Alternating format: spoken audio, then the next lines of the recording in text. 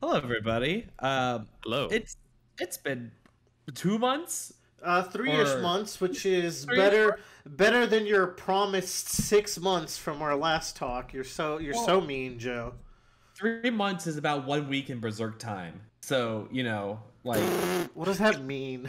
I mean, it's like most manga on a weekly schedule, but Berserk is on like a 6 month schedule. yeah, I was about to say, they're still releasing Berserk chapters about once every 6 months, which means they're keeping Miura's legacy alive. That is the most yeah. shocking part when I found out that you guys are still on hiatus hell despite the handing of the reins to I thought it would get better. yeah. I wonder if it's a lot of it might. What if it literally just takes that long to fucking draw all this shit? Because I can Mm, see it. See, Considering, I had that thought, but here's the thing: what's his name? Boichi yeah. does really good art, and he does it way faster. I don't know if it's better art. That's debatable. Sometimes it is better, but he does it way faster. That's not Joe, debatable. Dan and Dan exists on a weekly schedule. that, All things that's are all possible. It's that is true. but that man's cracked, so that's a Yeah, different that story. man is crazy, Bradley. There's so many panels we show. Oh Anyways, God. so our thesis statement here is we're going to go through most of the rest of the Golden Age arc. Now, we're going to get to like just the beginning as things are heating up at the of the eclipse, the advent. And I was talking to them about this today, like just beforehand, but part of the reason why is that when I was going through this, I ran out of sticky notes. Like I just ran out. So I had to stop physically taking notes. But the other one was like there was an entire section of this whole story that I completely forgot about. So Now, Joe, I'm telling yeah, you to go restock on sticky notes as an order because if you don't, that's more incentive for you not to fucking yeah. do your notes, and then we have to wait 6 months. So I'm Well, let me hard ass pressure you into buying some sticky notes for the greater good. yeah. I will go pick some up as soon as it's not freezing over here. By the way, I have to turn off my little space heater for this recording, so my balls are freezing Okay. for Berserk. Oh, it's so So bad. we It's will so cold. we will charge forward. We're starting where we picked off, maybe a little bit few pages beforehand, but we're starting off in um the Guts and Griffith. I was about to say Guts and Berserk. The Guts and Griffith rematch. Yes. Um so number one, I love this spread here of the two of them just facing off again. Oh, Yes. Great. it is it's like a top 10 iconic manga panel for me. I Yeah. just not just in this series. Hmm. There was even a guy on the Berserk subreddit who got that panel tattooed with Griffith above one nipple and Guts above the other nipple. It was very very Right. great. That's Berserk I fans, man. That's fucking never. I'm also going to just start us off at the top of the hour here, saying that we're going to be talking about sex a lot, and there's not a lot of images I'm going to be able to show during video, well, probably. I mean, your recording doesn't make it onto the video unless you want it to this time. I no. It's mostly good for our visual references. Yeah, yeah, but we're just there's going to be a lot of talk about sex and what it means within the stories. I think. But I think the main part of this whole section here is how everyone just feels the change of the winds in this moment. Like with the exception of I think Guts and Griffith. I think regardless of what happened here, people realize that things are going to change within the Band of Hawk, and this was like a big watershed moment for what comes after. Are you Uh, saying that, like, to some degree, they understand it better than the two participants even do? Because, like, yes. they have their relationship or, like, their own feelings. They can't look objectively at, like, oh, they just changed the whole dynamic. Yes, it's like even if Guts lost and had been a Hawk, that was going to affect Guts in some way. That would change the dynamic of the relationship entirely. As I think if there was a what if scenario of Guts losing this fight, it would still affect the dynamic of the entire band, Yes. regardless. Um, that being said, I really like that Casca. No, sorry. There's this line that Judo says. It's right here. Uh, where he is seeing the change that's happening not only in Guts and Griffith but in like Casca. Because Jado is seeing that like Casca's like whole like connection to Griffith is changing dynamically, and she's now moving a little bit more towards Guts romantically. Um, so I think it's just like you can see in the wind. And I think what's also really cool about this whole segment is that comparatively to the first match where there was a bunch of blows being swung, it just took one strike for Guts to take down like Griffith in this fight. And here's the thing. Yeah. I'm just gonna say it. In their first duel, Guts just came out of a full battle, and then he fought some of the Band of the Hawk, and then I also think he got shot with a crossbow, and then he fought Griffith. So I don't even know if he was at like max capacity in that first duel. Interesting to say, like, there's the idea, it's like, I could have always beat you. Like, you were never that superior to me, maybe. Yeah, and you know, this particular duel that we're talking about right here, it's interesting for the reasons Joe mentioned. This changes the whole dynamic of the Band of the Hawk, because Griffith has always been untouchable. And this is not him losing in a battle. This doesn't make people lose faith in the dream, but someone beat Griffith. Yeah. That's got to count for something. Yeah, that's unheard of. I think also what's really interesting here, because a big character moment for Griffith is realizing how much Guts is there's this page here where Griffith is like going through the different ways he could take down Guts, and he's like holding himself back. Like he doesn't want to hurt Guts, he just wants to beat him. Whereas I think he didn't like comparatively in the first fight, like there was no like thought bubble about that. Griffith was just going to fight Guts, and if he ended up killing him, it's whatever. Like you can, that's just another way of showing like how much of like effect Guts has of in Griffith, where it's like I am now actively trying to do as little harm as I can possibly for you. Whereas I don't know if Guts is thinking the same thing, or Guts has more emotional control over the fact that like I know I need to beat you, so here's why I need to do it. Like it's I think an interesting thing to think about. I like that even better as a read for why this duel went differently. Because like you said, the first time they dueled, there's no history between them. You know, obviously Griffith wanted Guts to join them because he's like, this guy's strong as fuck. But whether he lives or dies probably didn't make that much of a difference in the first duel. We know that Guts has affected Griffith in ways that no other partner or friend ever has. And that's probably why this duel went the way it did.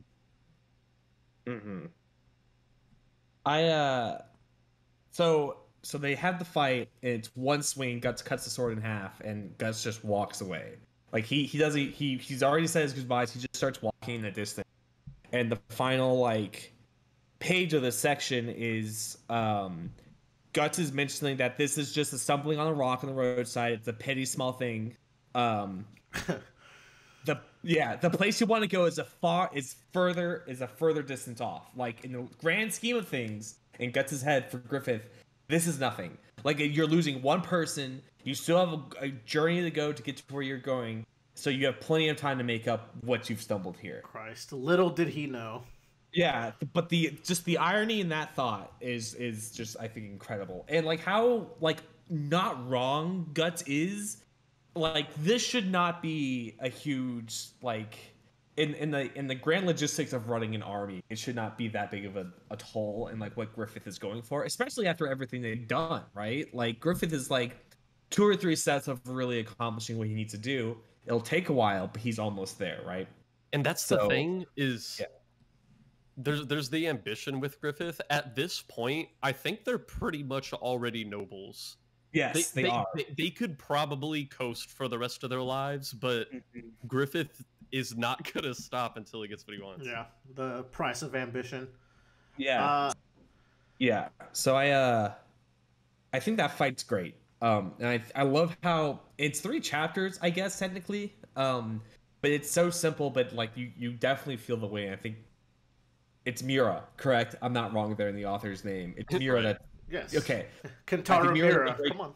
Yes. Mura does a great job of like showcasing that like just like internal struggle that we're having here. But whereas previously we kind of were looking more on the gut side, we could Band of Hawk's side and Griffith's side, and how that affected. Like Casca's even calling out to him, and like you see his footprints in the snow, and he wanders off in the distance. It's a good imagery. That ends volume 8 officially, and we move on to volume 9, which is the worst things in the world. Is that all in volume 9? Yeah, this is only volume 9. Oh goodness. First off, we don't talk about cover pages a lot in Berserk because they don't generally happen, but I think this cover page is rad. Joe is referring to chapter 37's Bahalit in the Skull cover page. Yes. Yeah. It looks pretty sick. I thought that thing is sick. It looks like it should be on like a band album cover kind of thing. Definitely. Looks like it should be on a tattoo on my forehead. Yeah. Oh God, Bradley, that's a lot. So I believe this chapter is when we're introduced. Is it we're introduced here? No. Yes, it is. This is where we're introduced to everyone's favorite boy, Skeleton Knight, Skull Knight. Is this the first appearance? This is his first appearance. Let's go. For real? So again, I'm still in the conviction arc because I stopped reading until we catch up. So Joe's holding me hostage. I still don't see the hype between Skull Knight, despite him looking badass. So I'm like very interested in this character because I know everybody loves this guy. You haven't gotten to the part where they do a little bit more of that, like One Piece teasing for him. Tease me, please. You get the drip feed of lore, you know. Yeah, exactly. Yeah. There's also some other stuff that we'll talk about that comes up later that I think for which will be fun to a little bit of theory crafting to do there because it talks about things that I don't really know of. Fine. But I really like Skull Knight. Is it Skull Knight or is it Skeleton Knight? What do people call him? I don't like. I go back and forth. I thought it was Skull Knight. I think it is just Skull Knight. Okay. Are we? Is that a Yu-Gi-Oh monster? Are we getting confused? That's Summoned Skull. Okay. Oh, yeah, his name is Summoned Skull. That's right. I think we're good. I'm sure there's a Skull Knight though. Yeah, I'm sure that's like Gaia plus Summoned Skull is Skull Knight or something like. Dude, you're probably 100% right, and I can verify. But I do like I like Skull Knight's design. I think he's very cool, and I think Miura does some really interesting things here with this character. I'll talk about them later when there's just this air of mystery in like how he relates to the Behelits and the God Hand that's just like, what are you doing here? Because he's very otherworldly, but he doesn't have the same agenda as all the otherworldly things we've met. Okay.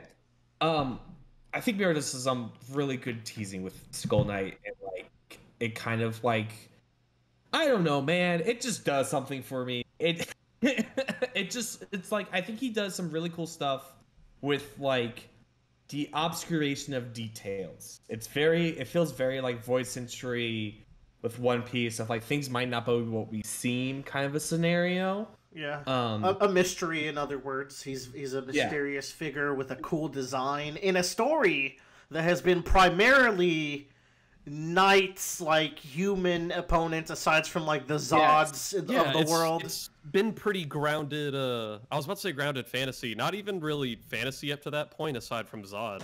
Yeah. Now, I do want to file one complaint here. Oh shit.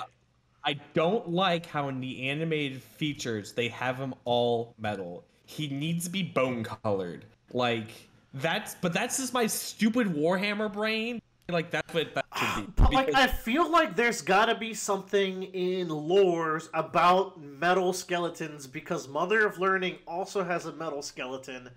So I feel like that we're just missing some context there. And commenters below, if you know where all these metal skeletons are coming from, let us know.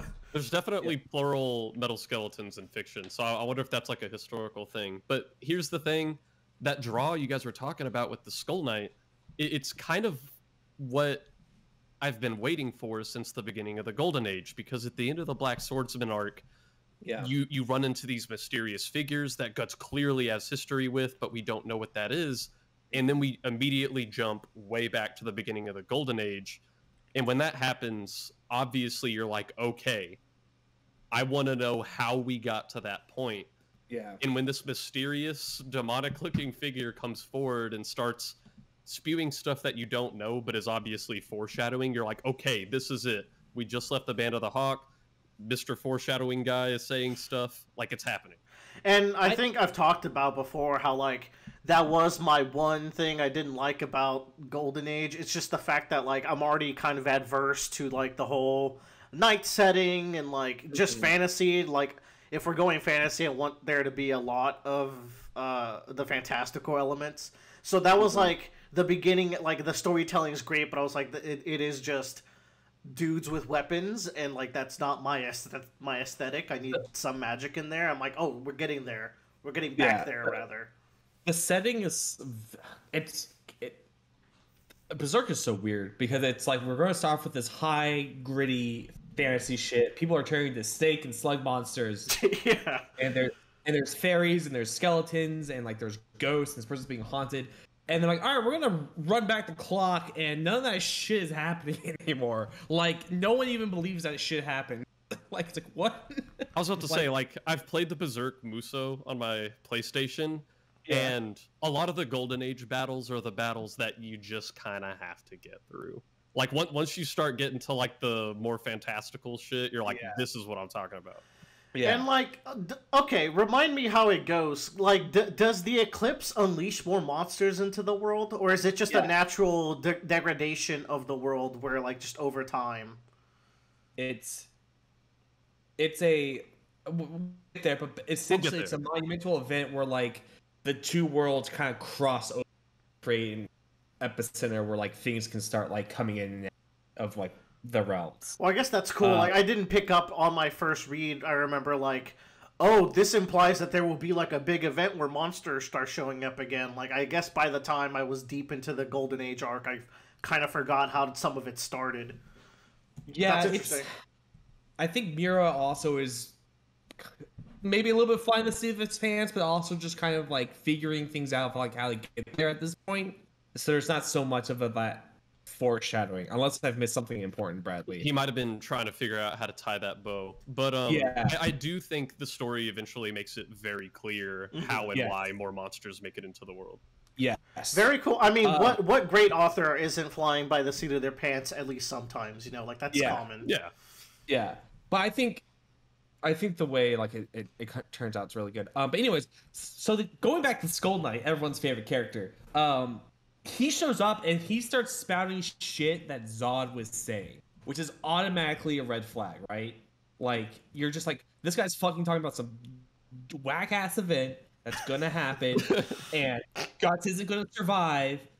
Except Skull Knight is not telling him he's not going to survive. He says he's going to struggle, which I think is really interesting. It's kind of the first key of going like, hold up, this dude shows up crazy as fuck, talking about this end of the world stuff, but is telling us that he will live through it, and that's very different than what we've been told before.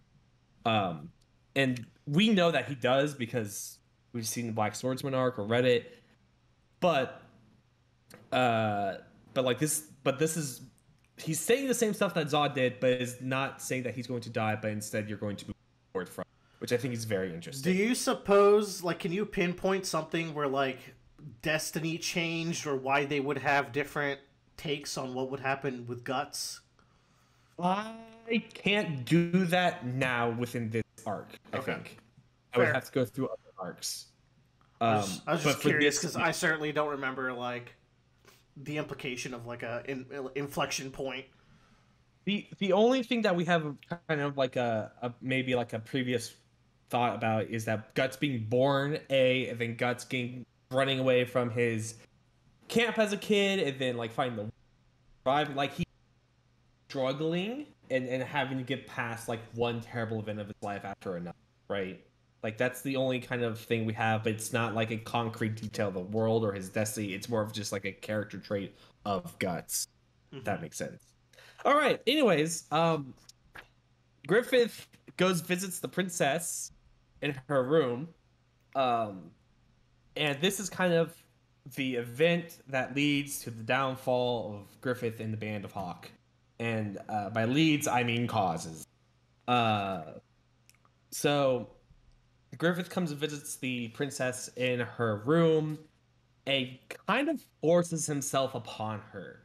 Um, there's a I'm trying to like think like how to properly like describe the irony of this, because very much like um the princess does want Griffith and likes Griffith, and we know this, like it's pretty obvious. But now this is a much more forceful kind of affair of like, I'm going to come and take you, basically. Yeah, um he's clearly frustrated at the loss of Guts. I mean, he's thinking of Guts a lot during the scene, which, you know, yeah, the subtext. thinking about someone else in the bedroom. uh but I think one of the things that popped out to me here, and like there's going to be another sex scene later, very long time later, but like this scene in particular felt very pornographic to me. Yeah, And this that, is like the most I don't know, choreography, you could say. Choreographed. choreograph. There's the angles that you might see in other sorts of media. Yeah, like and it's very much about like the lustful endeavor and more of like the conquest of like compared to what we'll see later with Guts and Casca. So it's very sexual and very lustful. It's not romantic. It like you get that she is being used in this moment.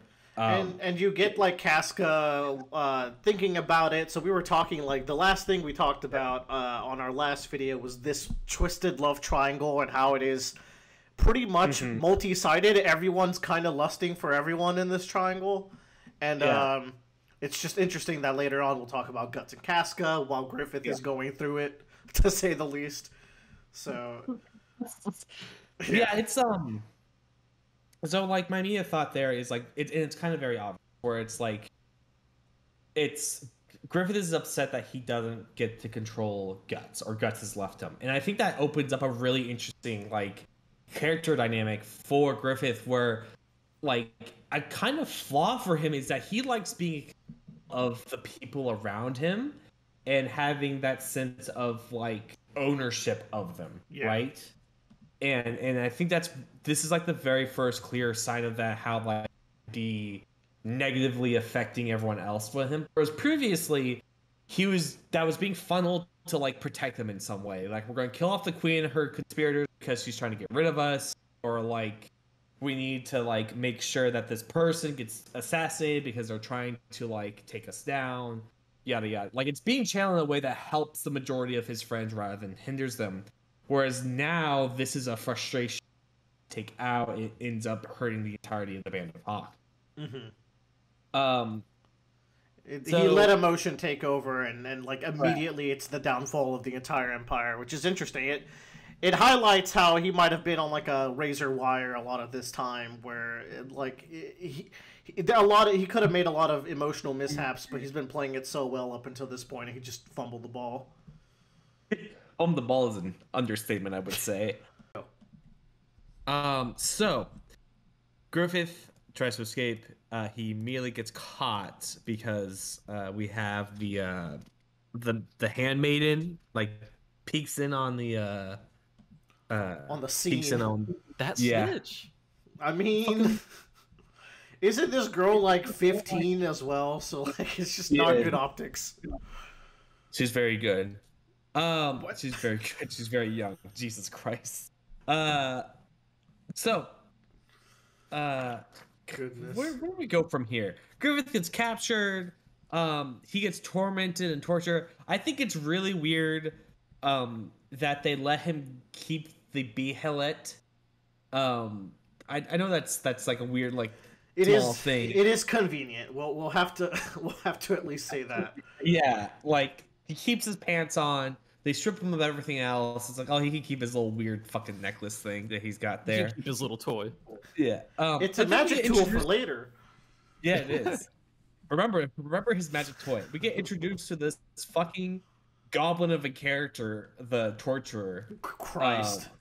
This guy. Jeez, I forgot this guy's design. design. About that dude. No.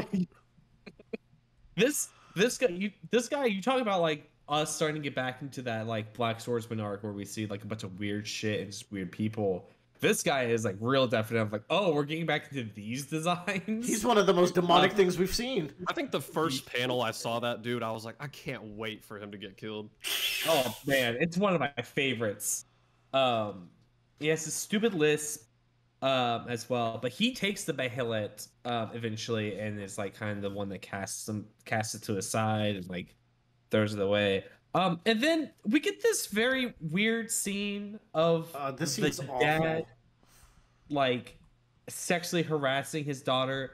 And I really don't know what to make of this scene. I'm gonna be real honest with y'all. I mean, we've talked a lot about just there being every character getting raped or assaulted in some way, and it's just like I think Miura's still kind of in that mindset where like it all has to come down to that power dynamic, because like it's a little bit his crutch in this arc, I will say, but that's a hot take, I know. I think it is. I think the key words are power dynamic. Here's the thing.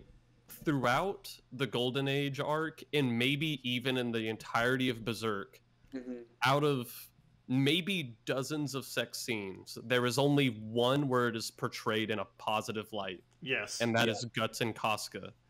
Yes. And that one sex scene has a difference that I think all of the other ones, they all differ in that almost every sex scene in Berserk is someone who has a huge position of power or authority over the other person. Let's hold that thought for a second. Yeah. I'm sure we'll talk about this a lot in a little bit. Let's keep chugging on. But it was just one of those things where it's like, okay, I get it, Mira. The king is also kind of wanting to be in control of his daughter. I really didn't need him crawling into her room and sucking her titty. There's like, so many pages of it. Yeah, he could have implied it and still got the message across. You don't have to draw it. Yeah, like it's just like, I don't know. I get it. We can move on. Which we will. Let's move on. Yeah, let's move on. Oh my god, it keeps going. Exactly. It's. He was not cooking that day. I'm sorry to say. And like, it'd be one thing if like there was something like demonic related and it's like demons doing shit, I guess. No, but it's like human nature. Everyone's a fuck. Yeah, in this this world. is excessive. Yeah. Like, and then this man has the audacity to blame Griffith for the fact that his daughter like kicked him in the eye. It's just. What the fuck? And I mean, there's the thing where like she looks like his wife, right? But like, whatever. Yeah.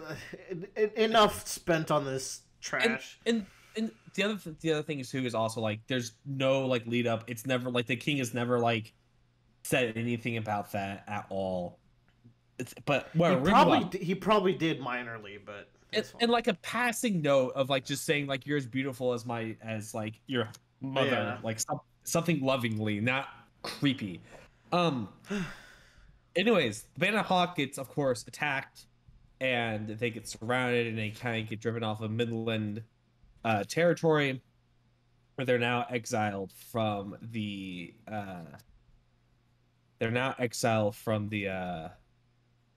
From Midland, and they're on the run. And at the end of this section, the stupid. I wouldn't say stupid, but like the jailer, the torturer, gets the Behelit and he throws it down he drops it down the well, and we see it drift off. And it's like, oh, okay, I guess that like just solves our evil problem there, right? Like we don't need to worry about but it drifts off with the go go go sound effect. Like that's resurfacing. I think that's such a cool way to show it. Like, because there's something extremely ominous about this particular send off to the Behelit. So I think this is like kind of like, and Bradley, I don't think you probably weren't reading Berserk or caught up to Berserk when it was in the middle of the Golden Age, I assume. Oh no. But like I feel like this is a solid moment where like we get a time skip at this point where like a year has passed. And Guts is now competing in tournaments and he's winning his own name.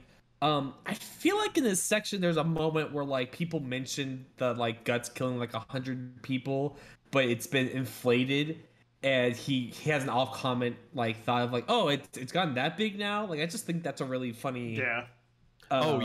In I don't really think this is a spoiler. It's kind of a running thing throughout the story. Yeah. Like I think his accomplishments kind of get bloated a little bit. 50,000 man killer guts. By the end. Yeah. But like I also kind of like that because it's like he's a legend that's like getting bigger and bigger as like he moves on, right? Like I kind of like that aspect of like It's a cool positive trajectory from where he came from, where it's like, hey, you know what? It's kind of working out for me. There's hope in the air, and then for us to hit that wall. So we get introduced to the Silhouette Warriors here for the first time as well. They are not important now. They will be important a lot later. They're the ones they fight in the dungeon run, right? No. This is the guy that has like the mask over his face, and he has like what's the character in Tekken that he crawls around on all fours? Yeah, no, he's not. He's not Voldo. I know who you're talking about. It's like the Middle Eastern head garb guy. Yes, like he's kind of like introduced. He's from a nation that's more important later in the story. Okay, I guess I haven't even gotten to that yet. No, it's like I'm just now entering that arc. Oh, cool. Oh yeah, like the first time I got to that arc, I was like, damn, I didn't realize these guys would be such a big deal. Well, that's awesome. Yeah, I like their designs. I do too. But like Guts fights him. He wins. Yeah, this is just like a big action sequence that's happening here, but it ultimately culminates to Guts learning like the Band of Hawk is on the run and they're now like being pursued as criminals.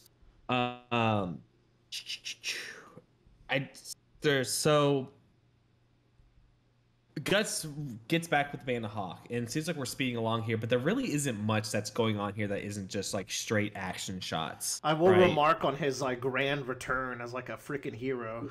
Yeah. Oh yeah, like, they're so happy. Mira draws Guts with the goofiest smile sometimes. I know, and I love it. That's like those smiles need to be highlighted more. Like he doesn't quite know how to look kind or like a hero. Like he still comes off creepy. I think it's interesting.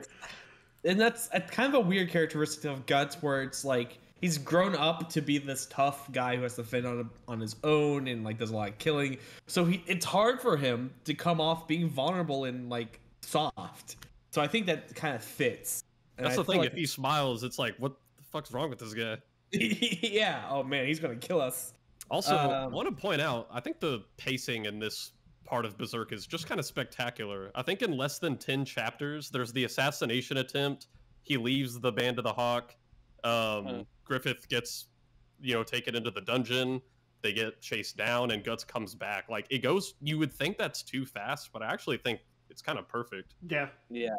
It's going through it now. It seems like the stuff's moving at a good pace. When we get to Guts at that tournament arc, I call this the shonen arc of the series because it has a very like One Piece pacing kind of like rhythm to it.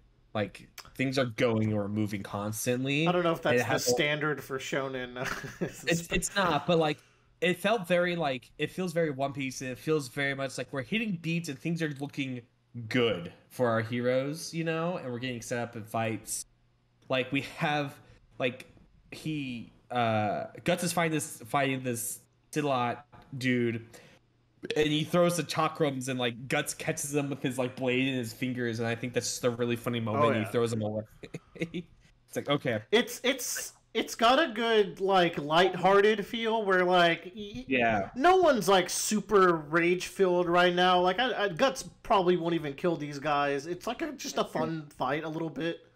Yes, it's a good like, and after like a few chapters of like we're doing some very heavy-handed stuff, and it's still pretty heavy because these people are on the run. It's kind of nice that we get a nice like fight that we know we're gonna win. Yeah, really. And it's also nice seeing types of weapons we haven't seen before. Yes. I like the weird ribbon blade thing that that one of those guys had. But everyone is so happy that Guts is back. Casca is very standoffish a little bit. I'm trying to get to some more sticky notes here, but like everyone seems to be like, Guts, it's not your fault that Griffith did this move. And even like Corcus, who's kind of like the big negative Nancy of the group, is just like, Guts, it's not your fault. This was his decision to make, and like you shouldn't feel the weight of that on your shoulders. But Casca, on the other hand, has other thoughts. Like she is just very much just like, because you left, he did this, and she's not wrong, right? Like it very much was like fueled by the idea of like, I'm losing control of these people, or that's what Griffith is thinking. So I'm going to go take it out, and then that's going to cause me to lose more control and kind of like kill any kind of hope I have with the Band of Hawk here. She might be having thoughts like, Guts, you couldn't have waited like 3 more fucking months to leave. Yeah, you could have not until like there's like a coronation or like a fucking ring on the finger or shit like that. But they go off to the side, and they have a conversation about like why Guts left and what he's and kind of what he what that means for the Band of Hawk, and like, but Casca is less upset about you know, I feel like in this sequence like Casca is less upset about Guts leaving and what's happening to Band of Hawk, and more of like Guts leaving and she didn't kind of like was able to hold on to him and he wasn't able to stay. And like there's kind of this, they've had this growing like relationship for a while, and like, what does this note say? Yeah, this is like, this page that I'm looking at here is just her like shifting the blame of whatever's all the things that happened on the Guts rather than Griffith. So boom, boom, boom, boom. Oh, let's see. There's a good ironic statement here. God, where is it?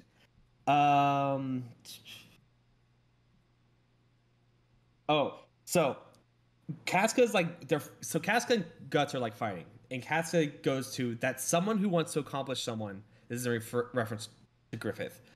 That someone who wants to accomplish something, if it's great, endures that much more than other people do. Griffith had to make himself strong, but Griffith isn't a god. A person's heart can't be sustained by ideals and dreams alone.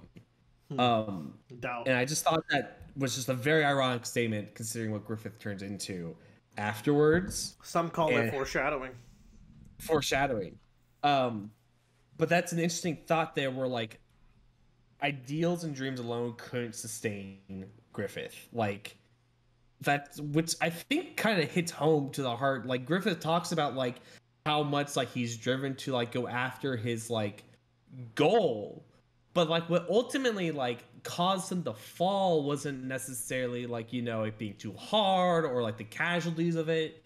It was the like, it was the fact that like someone close to him decided to like walk out of his life. Even it was his twisted heart. I'm sure a Griffith before he met Guts, and you know, Guts kind of like locked in like that emotional side of the Band of the Hawk. Like he completed a little bit and got to Griffith, so like maybe an earlier version of him could have been sustained by just ideals, but ultimately it was his heart that led to his downfall. Yeah. So he got rid of it. Yeah. It's, and I think that's some great like foreshadowing there from Casca. Anyways, you know, they talk a little bit more about Griffith, and they talk about like how, and they kind of come to terms that like, you know, Guts is right and Casca is upset, and Casca tries to kill herself. Guts stops her, and then they eventually embrace and they kiss, and they kind of solidified like their feelings for each other. And then, like, it just cuts to the sex very quickly, which oh is my surprising. God, so quickly. Yeah. But before we move on to that, there's this picture at the very end of Confession, or this page at the very end of Confession, that I think is like a really good like job of like this romantic tension between them. How it's pretty summed up of like Guts likes her, but like Casca like puts down, and then she holds back, and then she realizes then, no, I need to let go and just, you know, I do like this person, like leans in for the kiss. I think it's a really beautiful like paneling of like what's going on there. I particularly like, if you're talking about that 6-panel segment, I particularly like panel 4 and 5, where she's like, and then she's like, should we? And then they both agree. Because like, she's about to do it, they both reconsider it, and then they both go for it at the same time. Cute. Yeah. Look at Miura being a little romantic here. And then, you know, we get to the sex like immediately, like it's just like right off the bat, like we're gonna dive right into this kind of a thing. Yeah. It's like, Okay. Um, and like just going through the imagery of like what happens between her and between Casca and Guts, it's a lot more romantic and it's a lot more romanticized even to like it feels magical. It feels very like mystical almost. Like there's a lot more modesty in these images. Like Casca's covering herself up. Like Guts is also fully nude and like he is not being I forgot to mention this in the other one in the other scene, but like Griffith's like face is constantly being concealed by like other elements like his hair or an arm, a leg, what have you. Like he is constantly like being shown in the shadows in this like this moment of And desire. here it's a where, lot like, of flesh. Basically, like yeah. it only really like fades away from showing their full like anatomy in this one little panel where like Yeah. Casca, you know, she's in pleasure, so she kind of loses a little bit. But aside from that, it's just like bodies. And I think I like that openness of it because these are two people who they've gone through very similar things, very similar abuses, and they finally found the one person they can actually maybe be comfortable doing this with. So I kind of like that it's drawn more comfortable and more open air, like you guys said, as opposed to Griffith, where this is something that he did in a moment of desperation. It's a distraction for him. It's in the dark, different angles. That gets It's also intense. Go ahead, Joe. It's also very bright and it's not intercutted. It's not intercutted with like moments of something else like Griffith or like Guts. Like they are focusing on each other. Is this the first daytime sex scene as well? So maybe that's like added symbolism. It's not even at day. Like, that's okay. the other thing too. Yes, like it's so bright that I wasn't even sure if it was night. But like, and that kind of adds to the mysticism of it, right? Like it's like this kind of very moonlit romantic rendezvous kind of a thing. It's also way longer than Griffith's scene as well. Like, but not as long as the dad scene, unfortunately. Yeah. But then I mentioned them having full focus, but then we get interrupted by like Guts's big, deep, like traumatic moment of his life. You know, as I was flipping here, I wonder if it would have been even more effective if you turn the page and it cut straight to Donovan as opposed to these transitional shots. But either way, it's still a fucked up page turn. Oh yeah. Yeah. Like it's like it's shocking because this has happened so far in the past. But like it's a shocking event, like even for you as a reader, that you remember that about Guts. Like that's very significant. That's not something you just forget about him. Yeah, right? I mean, he's also shocked. You could tell by like the sparks in his head as it's happening. And it's it's also one of those things that like we're not going to bring this up every hour because why would you? But it's a repressed memory. It's a good way to represent that. And I think it's so good, and it really showcases like Guts is not like Guts. This is like Guts at his peak. Like this is. Like Guts at the happiest he's ever been, but he's always going to have this like baggage connected to him, right? And whereas like you think if you want to compare this to Griffith and his scene, like he powers through that imagery of Guts leaving, right? And like gets to the end. Whereas like Guts here stops and has to like kind of recoil and like rethink it, like think about what's happening to him, and it's a huge mood killer, right? Like I'll say. Yeah. So I will also point out that like what led to this, and I forgot about this, is that Casca asks him to be more gentle, and then Guts is kind of an asshole. He's just like, no, I'm gonna keep it up, and she actually bleeds from this, and that's what really triggers like, what am I doing? Like I'm doing the same thing that was done to me, and that like causes the memory to come back. He even like instinctively like reaches out to like choke Casca, right? So it's even like that kind of moment of like in this pit of like enjoying this moment with somebody, he just instinctively has to like try to like end it or kill it, right? What he knows. Man, this is a weird day for us. Yeah, I know. Here we are just talking over multiple sex scenes. I think we've all grown today.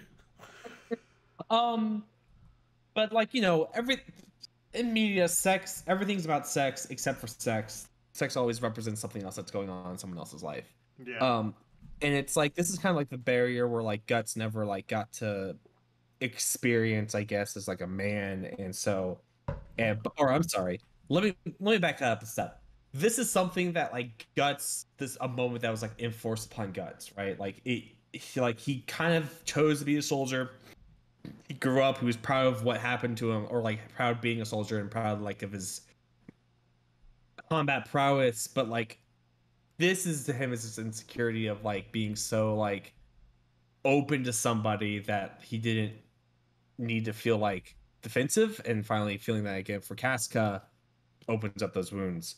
And then he takes this moment to like talk to Casca about it, and rather than like Casca kind of like going away or letting him have a space, she's staying there to like be like, no, I'm gonna stick by you through these things, even these old wounds that you're experiencing, that like that doesn't change my opinion of you.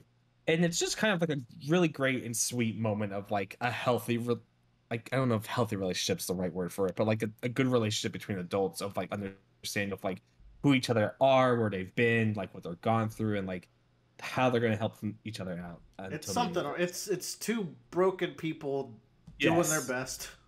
Yeah, and also just kind of like, I think Casca has this like she has this line which is like, I want a wound that I can say you gave me, because I think Casca has like, they mentioned going back and forth the wounds that they both have on top of them, and like and Guts also has like a stab wound from Casca in their first encounter as well. Mm. Um, so it's just like they want to leave a mark on each other, but they want to leave a mark on each other that's in a much more positive life than everything else in their previous life has given them, And what's essentially. nice is after the trauma's addressed, it's actually gentle and sweet. Yes. But And the then we have last this. page is fucking fire. Like, you go from this super romantic love scene here at the end, where it actually like, yeah, no, this last their second attempt goes much better, and then you Yeah. turn the page, it's like Griffith's face suffering. Oh my god. I think that's a great like Yeah. reminder of the last wedge of this triangle, but also impeding doom, where it's like among their happiest moments, Griffith is at his lowest, and we are going to proceed from that point. Yeah. I was going to mention the page where like you have this Guts on the tree stump with the sword, how he mentions he always has to have the sword by his side, and then like we get the imagery of adult Guts without needing that sword by his side while he sleeps, which I think was a good, like, nice parallel. It's really nice. And that ends tome 3, so we're going to shift over now to tome 4. So go ahead, pop that tape out of your tape track. Please Flip it to the insert other disc side. 2 into your PlayStation 1. Yep, you don't need to rewind. You just gotta put it in there and just make sure you flip it all the way over and put it in there. Okay. So, am I on the right page? Where the fuck do I get started here? So they're gonna try to break. Let's see. Never trust a sword to another person. That's right. Okay, so we're in post-coital glow now, and Casca and Guts are talking to each other, and Guts sticks with, I'm going to I'm not going to join the Band of Hawk. I'm going to keep doing what I'm doing because it's my own path. Like if anything, this solidifies to him that like I need to keep going after what I want and not just be hanging on the Griffith the entire time and what their dreams are. And ask Casca to join him. Great, awesome, cool. And they both agree, and it's kind of like at this moment the unofficial kind of resignation of the Band of Hawk of like, we're going to get Griffith, and this will probably be the end of this entire like lifestyle that everyone's been having, right? Like these two people have made that decision. One last score. Yeah.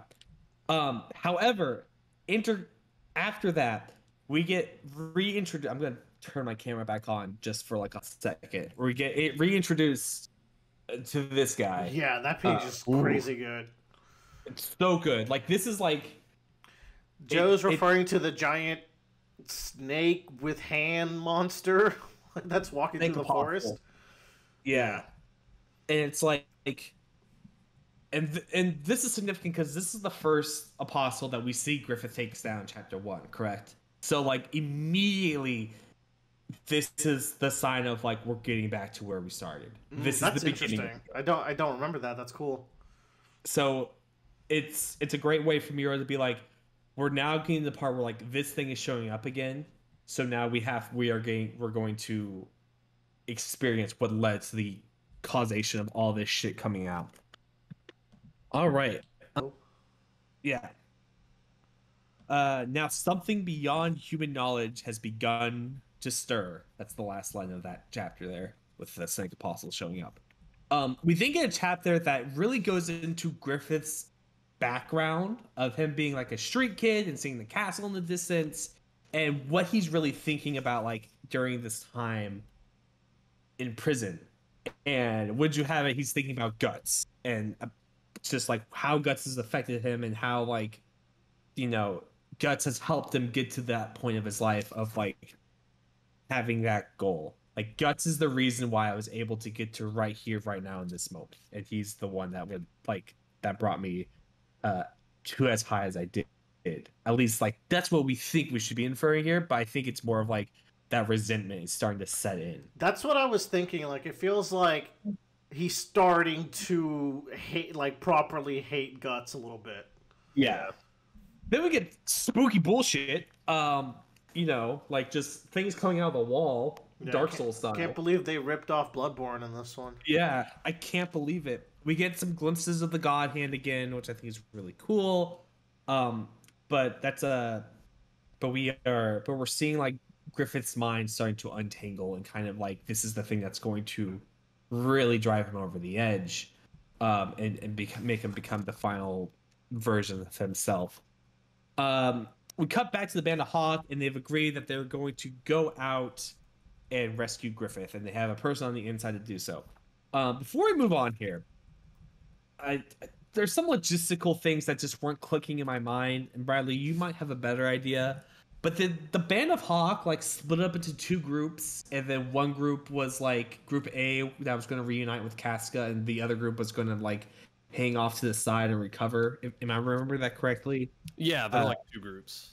Okay, because there's a moment that happens later that makes it seem like the entirety of the Band of Hawk gets destroyed before they should have happened.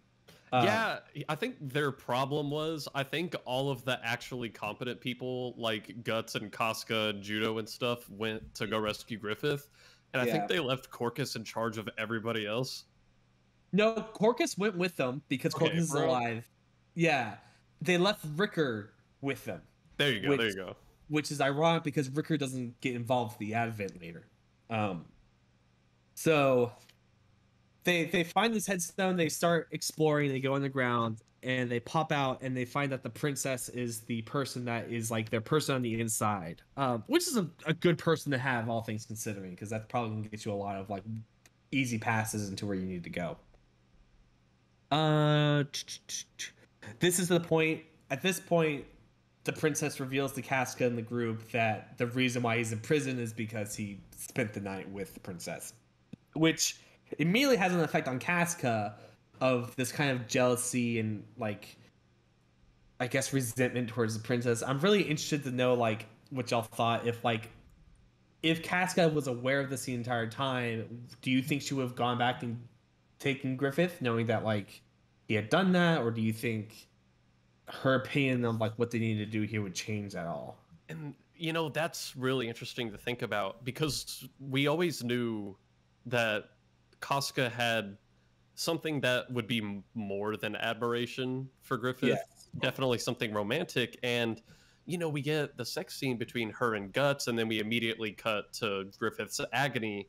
And you know, you can view that as Casca has moved on from Griffith now. Like, Guts is her person. She feels safe with him. She loves him. But not quite. But not quite. You get to this, and it's like, you almost wonder if Griffith was never separated from the Band of the Hawk, would her and Guts have even shared that moment in the first place? Mm-hmm. My take just, and I don't think this is how I felt at first. This is just me scrolling by. Yeah. They cut to her looking out the windowsill as the sex is happening with Griffith and the girl and the princess. Yeah. I take that as like she's always had suspicions and like never had the confirmation, and hearing it here now just kind of stings and brings back all the emotions from that night as she's waiting for Griffith to get back, not knowing exactly where he is but suspecting it all along. Yeah. Um, Moving to the next chapter, we were immediately reminded about what happened between the king and the princess. It's like, God fucking damn it. Let me be. Yeah, like Jesus Christ. There's a lot of just like the princess like being very adamant about going with them. Feels very Princess Vivi-esque, although less because Vivi could actually do something. But She's trying her best here. She doesn't yeah, have a cool but, like, duck. yeah, like it feels very shown. Like I was reading this, I'm like, I'm getting weird Alabasta vibes, or of just like we have a princess with us, we need to go rescue and like stop this crime that's happening. You're clearly seeing the beginnings here of the transition to a shoujo manga, like Berserk was supposed to always be. Yes. Yeah, this is the start. So during this, so there's not a lot of talk about the Griffith. I think end of here right now because we're still moving our way into the tower. We're kind of just doing a little bit more of expository dialogue between what has happened since the Band of Hawk left, and it's nothing really too much suppressed to like I think go over unless Bradley, you know of something that I've missed in that aspect. Nah, I think we're doing good. Yeah, but what's important here is that Rickon leaves the camp that has the people that are recovering from the battle. And sees an elf figure fly around, only to like get distracted, and then comes back to find that the entire camp has been burnt down. This is crazy. Like looking back, Yeah. this is probably Mira's best foreshadowing so far as I've gotten. And I think what was really cool because like I mentioned how like the Griffith side of this story, the Guts side of the story feels very shonen. It feels very lighthearted. And it feels like an adventure kind of story going on. But he goes back and it's like, remember, there's dark things happening in the woods, and it's becoming more like Skull Knight into the snake thing, into this, into the Behelit and the Bloodborne demons. Like, yo, we're getting there. Yeah, and so we get reintroduced now to the Slugman monster, with some Attack on Titan. Boy. Yeah. Christ, this page. Like this is Mira's monster design skills at work. That thing looks awesome. Referring to the 2-page spread of him on chapter Even the Festival 1, which would be hold on, I got this. To help people, we're on 52. Yeah. Right now. Yeah, so we're being reintroduced. We have we kind of get introduced now basically to everything that like Guts is going to end up fighting after this whole event, right? Like we get introduced to the Slugman, we've seen the Snake Apostle. There's a pile of bug people. Like what the fuck?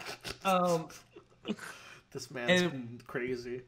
And then we get this Moth Girl as well, which I really don't like the way she's drawn now that I know the background of this character. But it's fine. But in the middle of all this, we meet Skull Knight again, which lines up with what we would think about. Like, oh, Skull Knight is probably in line with these demons. He talks a lot, but he has the same font when these demons talk, which I think is like incredibly intentional. Like him and Zod have the exact same font when they talk. That's cool. As a dirty scanlation reader, I don't get I don't get privy to that information. So when I was reading this with Skull Knight, and he tells them to withdraw, and it's like, you shouldn't have time to amuse yourself at slaughter, a place like this. Haste is needed, is it not?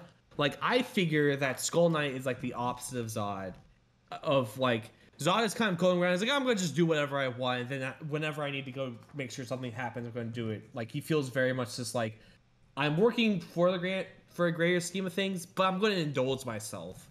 Whereas Skull Knight feels more of like things need to happen and get done. Like that was my first intention here. Like he's more of the like honor bound quote unquote character of this bunch of demons that's going to be like, you've had your fun, go and take care of what you need to go do, kind of a thing. Like he's getting them in line, which kind of terrified me. Like, who is this character now? Where he's directing these demons, and they're listening to him, and like they don't fight back. They don't even talk to him. They just leave. Like that's like the crazy thing is that there's some weird amount of respect towards Skull Knight from these apostles. And then Skull Knight doesn't even kill Rickon, doesn't even say a word to him. He just leaves. Like, what the fuck is this man doing? And like we're just being introduced more and more of like this character of like what is this relationship between these bad guys and these apostles and these demons, and like what makes them so different but also the same, right? And we get this really cool shot of him like jumping over the moon. Yeah, great page. Really like. So that was the kind of the moment where I just went like, what is happening with this character? He's not like taunting Rickon. He doesn't taunt him at all, or say or warn him. He just tells him to leave and moves on with his life. It's very strange. So we begin our descent into this tower, the Windham Tower. And so now, immediately after Skull Knight, we get introduced to this legend of Supreme King Geyseric, who was an emperor who was able to subjugate dozens of nations, establish an age-old empire encompassing the entire continent for the first and only time in history. Interesting thought, thinking about the person we're going to rescue, is that he created his own kingdom by conquering. No one knows what country he came from or when or how he raised an army. Once again, Griffith just kind of shows up, raises an army, and is making his way to like creating his own kingdom. No records whatsoever remain regarding his account prior to the arrival on the stage of history. Even Guts mentions it sounds a lot like Griffith. What's interesting is the page after this is that we get a shot of him with like this skull helmet on, which immediately sends like red flags to me of like, oh, this is who Skull Knight was or is. Mm-hmm. And I think that's very obvious. But and I think that's what Mira's trying to do here. I have my own personal theory that this might have actually been Zod potentially, or someone else, because like there's a section of his helmet that has more of like a lion's kind of look to it. That I think may be more encompassing, or like it might be something that Zod ends up taking more of an affection for. I'll let Bradley comment on that because only he could be able to. I will decline to comment. Okay. Okay. But what's even more important is that right after this, Jodo even mentions that I've heard of the fairy tale of the Skull Knight, and he mentions how the gods decided they couldn't condone the Skull Knight's deeds and sent 5 angels to break up his empire. And then he's corrected the being saying 4. So this is obviously relating to like the God hand, but it's also interesting because he says 5, and we know eventually there's going to be 5, but that can't be true because there was 4, right? Is there any hint to there being like a previous God hand? Like right, that's either a previous set of 5 or a 5th member who's no longer there. Because otherwise, we're talking about time travel, baby. I was thinking this might be a Jeremy Bearimy kind of a thing. You're gonna have to clarify for the people at home. In The Good Place, there is a Good Place, like heaven and hell don't work on a straight timeline. They work on a timeline called Jeremy Bearimy, where basically time like folds in on itself, and then you can experience events that happen after events before that event actually happens.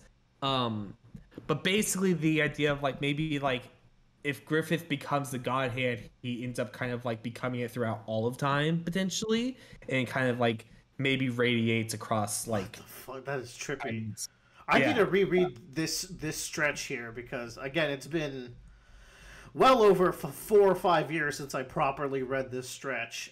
This is badass, and I'm sure Bradley has some future knowledge where he can look at these pages and be like, I was about to say, like, this is a particular stretch of chapters where even hundreds of chapters later, you can come back and see stuff, even if it wasn't talked about, like stuff in the background, and you're like, oh my god. I feel like this might be like the moment where he was locking it in. He was flying by the seat of his pants a little bit, but like this is where maybe these last 2 or 3 chapters is where he got a lot of the structure for the future of the story.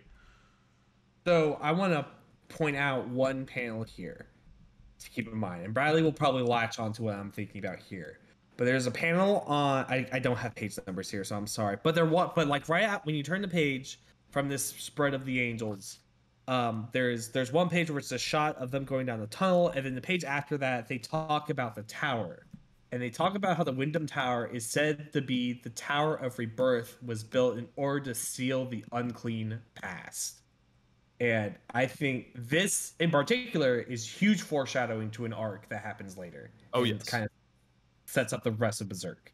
So I think you're right there, Willer. Like Miura is locking in what he wants to do now in this like section here because he's laying the groundwork. This is why I'm glad that even though like all my notes of stuff I actually want to talk about are from the Elf arc onwards, where I caught back, I picked back up. But like I'm glad to be here because you're putting these things in my mind, refreshing them so I can appreciate the story going forward. It's also kind of heartbreaking getting to cool shit like this and being like, oh, this guy had a really good plan for the future and he didn't get to finish it. Like, this is extra crushing for me because I'm remembering potential that may not get capitalized in the future. Yeah. And it's really sad. Yeah. Also, and this imagery in the next page, insane. This is Dark Souls. This page birthed actual Dark Souls. Yeah, this where it all started. Page is so sick. And then like, so we get the torch following, and we're like, and we get these like Roman like ruins, which I think is great because like that's kind of like our time of like Rome was a huge empire, it fell, and then these medieval kingdoms sprung up around the old ruins. But more importantly, we get to the corpses at the bottom, and they have the fucking brand. What does this mean? Explain like I'm 5. I know what the brand is, but what is this what is this portraying? Whenever you are being sacrificed for the Advent, you get this brand on you. So there was a past sacrifice, so maybe one of the other god hands came from this. Exactly. Yes. Very cool. Exactly. Yeah. So it's one of those things where it's like it's in retrospect after you see the Advent, you're like, oh fuck, that's what happened previously. So I think I saw that image and I was like, this is great. Like we're setting up and we're kind of understanding like how like the world has been operating for the past hundreds of years in this world. We get to the bottom of the staircase, which is still several hundred feet off of the actual ground of this place. And we find Griffith broken, beaten, scarred, flayed, mutilated, just not even the man he was. He's seen better days for sure. Oh yeah, for sure. He's so horrific that they took off his mask, and like even us, the reader, like doesn't get to see it, which I think is a great way of doing it. Because you think about all the shit that Miura has drawn, all the horrendous looks, like the exploding faces, the violent sex scenes, the monstrous creatures we've seen, but we don't get to see what Griffith looks like in this state. Like, that's how bad this is. Damn. I mean, he's still got his eyes. How bad could it be? He's fine. Walk it off. Yeah, walk it off, kid. So what? Your fucking Achilles tendon is severed. So what? Your spine is barely hanging in there. Yeah. So we have this very just kind of like heartbreaking moment of like Griffith like just barely able to like hold onto Guts, but like at the same time, like you can look at this panel and you glance at it and you're like, oh my god, he's trying to like hold on to Guts for dear life, but in reality, he's reaching up to Guts to choke him. Yeah. And I mean, let's get the through line of like, well, you said this arc stretches out for a little longer than we thought, but yeah, like just the most interesting part is his nonverbal hatred. Like he's seething right now, and like he's not glad that he got rescued. He's fucking pissed, and like he's just so broken, and like you could see from the intensity in his eyes when he sees Guts. Yeah, like you're the person that led me down this path and like caused me to break and ruin everything. And like it's like, how dare you look down on me and cry on me? I was so beyond you at some point. Right. Um, the jailer shows up and he starts talking as this lisp. Um, and then Guts immediately breaks down the door, stabs this man, cuts out his tongue, and he has a 1980s action line of like, "I can't hear you. Speak clearly," and tosses him off with a fucking Get smoked. I know. I was like, man, that's rad. So anyways, going forward here is just a lot of action sequences of Guts running upstairs and killing dudes. I like this paneling here. There's a lot going on, but like I think when you follow it, I think it's a really good way of like just I think it's a really neat way of showing Guts how he's like ascending the stairs and how much closer he's getting to like freedom as he comes bigger and bigger and closer to the page. This is one of my favorite Guts Muso segments of the arc, as I recall. Yeah. Where he's it's also just like it's cool the imagery of ascending the staircase out of the dark of a place that we've already been told is called like the Tower of Rebirth. I think there's cool symbolism there. Yeah. And so we make our way up here and it's like literally like this whole chapter is like Guts is gonna fight everybody. And we get this kind of great like rapid like Guts does the like square triangle charge move and cuts through everybody. Move 57 attack. kill combo, you know, it's a classic. Yeah, 100 berries. So then the king hears about the escape and he summons the Bakiraka. Is that how you pronounce it? Bakiraka. And we get this like silhouette shot of all these people here.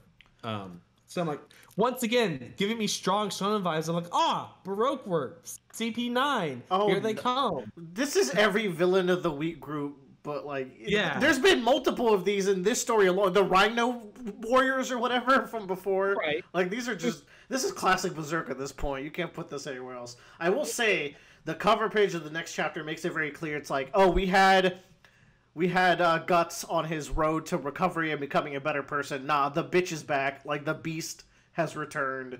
Oh yeah, like you see him, he's enraged, there's blood all over him. I also like in this image here.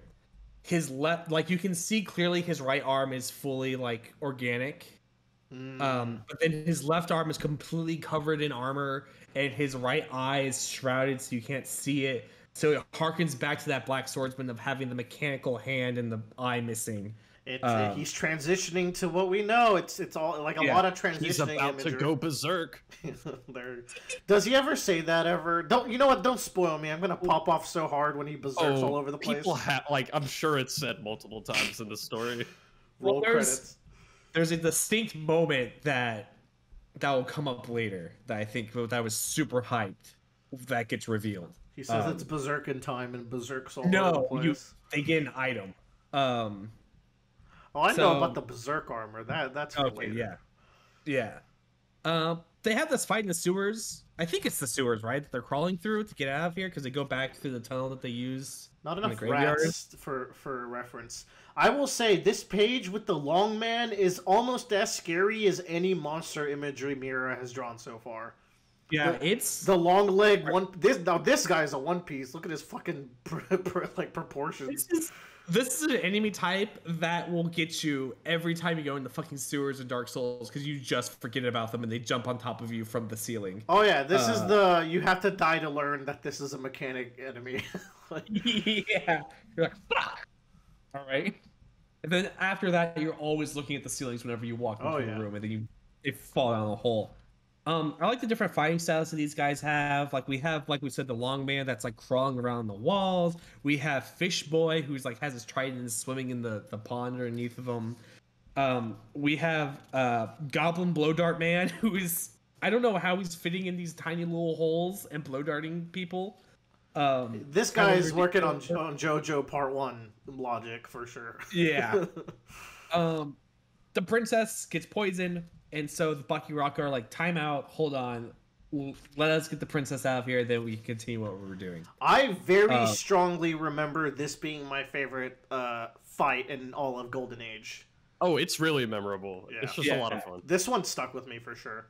It's very cool. And it's great because like it's just the rare moment. No, go ahead. I was gonna say it was like it's the rare kind of fight where like I feel like everyone that's in this like band of Hawk has something to contribute to the fight. Exactly. And, like, It's the most like we're not just swinging.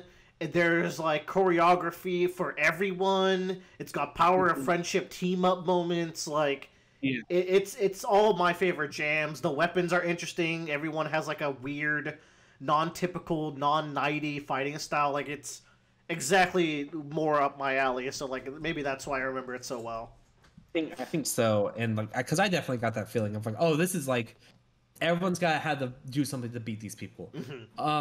So the princess is dying here of poison, and the handmaiden or assistant is going to help her back to the castle.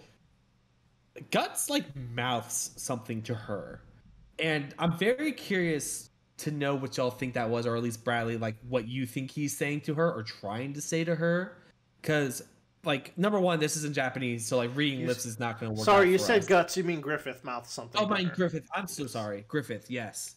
You know, it took me till today to realize they're both G names. Just throwing that out there. Yeah. So I'm just curious, like, what you think Griffith was saying to her, or was trying to say, or whatever. I don't know if we'll ever know. I know. It's one of those things that, like, is just, what could he possibly be saying to her? It's like she just saved his life. You know, I just can't imagine it being something sweet. And like Griffith, we've talked about how ethereal and mysterious he was before. He's doubly so during this portion of his life, where it's like, is there any shred of humanity still in this character? I don't recall seeing anything that would say yes in this portion. And I think also, like, it's hard to. I think one of the things about reading this as like for Berserk of like, because the Golden Age is so well known, we know how it ends. Like, it's hard to like read the Golden Age and not know how, and like see everything that Griffith does and like not have that lens of like, you know, of like, this man's an evil man. He's going to kill hundreds of thousands of people, whatever. And it's just, you know, what could he be saying in this moment? Because like, you could, if you're going to blind read through and don't know about him, about Griffith, you might think this is sweet, but we're already in the media assumption of like, he's saying some nasty shit that's like, fuck you. I'll be charitable and I'll say it's a simple thank you. Just based on there not being too much mouth movement, it feels like it would be a 4-syllable. I mean, thank you is not 4-syllable. It wouldn't. Arigato would. It's a Japanese manga, so I'm gonna be charitable and say that. Yeah, I think that's a good thought there. Anyways, once she leaves the arena, time's back in. We start fighting again. And then we get introduced to this guy that just chucks spears down a curved hallway. So cool. Yeah. And like the force of this, I like this shot of Guts. Of like Guts was standing here, gets pushed all the way back here, and the spear keeps going past. That is him. So good. Yeah. The impact points to show the distance he traveled just from blocking the attack. Yeah. And then, of course, Jido uses the daggers in the metal to make sparks off the wall so he can see where that guy is. Oh, this was my favorite shit. Yeah, that's fucking sick. This is so... Yeah. I like...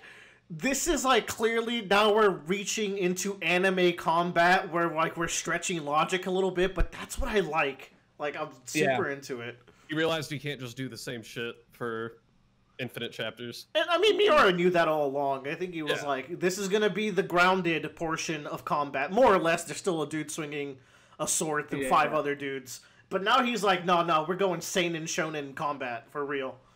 Yeah. And, you know, the one that always got me was like, why the fuck does he want Pippin to just hit the wall? That seems really weird.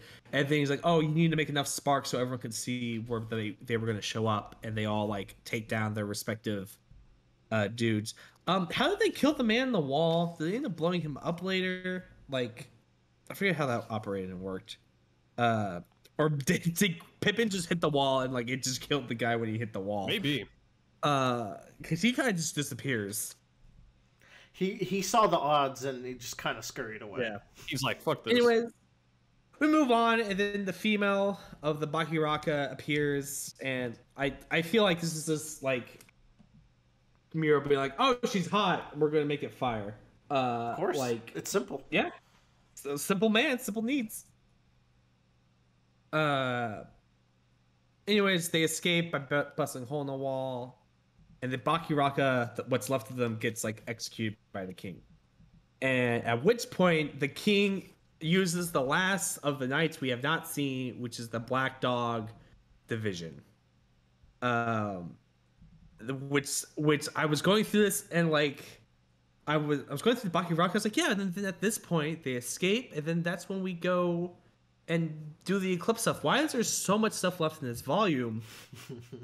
And I was just like, fuck, this guy. Completely forgot about him. This dude is a total degen. Yeah, like it's the worst of the worst. Like he is just horrible, and I really don't have a lot to say about Wild. I think I don't remember a lot of what he does. Maybe it's for the better, or we could just brush it off. I will say this is how he's introduced. I mean, yeah, he's just going to town. I think the most notable thing about him is that this is it's a Zod-like encounter that we don't get out of for free. Like Zod, we got out of for free when he saw the Behelit. Then other apostles showed up, we got out of it for free with Skull Knight. We do not get out of this guy for free. And dude, the panel I always remember of this guy is he just puts his fingers on two sides of this guy's skull and then slowly squeezes them together and the guy's eyes pop out. I'm like, Jesus. Yes. And this is like one of those things where it's like, this is another apostle. And like, to me, like, this is also Mirror going like, well, I want them to like have a big boss fight kind of thing at the end. So they have a big like fight they have to do, but I don't want it to be Zod because Zod's kind of rad. So I don't want to kill him off. So I'm going to make someone that's kind of like him. Is this guy a demon or just a deformed gross man? No, he is an apostle. He is an apostle. Okay. He's a wannabe Zod. Yeah. And it really feels like that when I was looking through this. Like it's just like it's just Mira. It felt like this is me like bashing on it a little bit, but like it feels like this section for me is like Mira was just like, I want them to find an apostle and like really struggle and see like this final moments before like Guts becomes the big like killer that he is. It's lengthy. I'm like going through the chapters here. Yes, it's so long. I feel like we could have just like. That last fight going up the tower was so good, you know, like and like not that this like I'm seeing a lot of cool moments in this fight as well. It's just like I remember you mentioning last time how it feels like a bunch of sports teams that were going through like villain of the week groups. Yeah, and like this team has the best goalie in the league, like they're safe for last kind of thing. Yeah, and dude, I just want to say. I feel like Mira, when he was drawing this arc, he's like, I'm gonna make this shit unadaptable. So some of the panels he drew, I don't think Wild is in the anime or the movies. I don't think they adapted this because I don't know, man. Berserk has a lot of fucked up imagery, but there's some really bad shit in this. This is like the peak of it, I think. This is like the point where Ramiro and like this might be a little bit too much. And we see some bad things later, but like there is some heinous shit that happens in this arc. Like, but I do like this introduction of him, of he's this prisoner, and you get a sense of like Wild is purposely being a prisoner. Like he's trying to get into like this section of the kingdom, right? Like he's infiltrating it somehow because he goes in and he's like, oh, I'm gonna kill this guy, I'm gonna get you a new statue, and he yeets him all the way up to the top of this tower and kills him by impaling him on this tower rod. Like it's kind of like that seed of like those demons like infiltrating like the world kind of. So it's, and you know, do as you wish. So we move on. Guts gets help from a village. I like this shot of Griffith like seeing his dream just evaporate in the horizon. Like everything that he worked towards, everything he tried to accomplish is now being like, is just disappearing as they move down this road. It's like, what's even the rescue? Now I just I'm just bedridden for the rest of my life. What? Yeah. Which is why, like, you know, maybe that was a thank you. Maybe, like, yeah, I hate Guts, but maybe I'm glad I'm getting rescued anyways. But as these events are happening, like, it's sucking all the hope out of this guy. Like, the little shred he had left, maybe. Yeah. And then immediately, Wild and his group of dogs end up in the little village that help Guts, and they kill everyone and rape all the women. Because, you know, why not? Gotta meet the quota.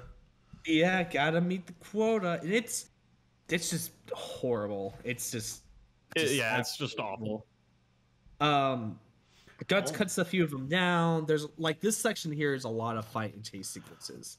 I'm getting. I skipped ahead since it's a lot of combat, and I got to this part with Casca and Wild. I'm like, oh god, there's the heinous shit you were talking about. Yes. I have a note here that it's just like a lesser Zod. I do think he does have some really good like disturbing imagery that's like a little bit more artistic, like this portrait of him. I think like that's great. That's a really good like dark image. I think that's really great.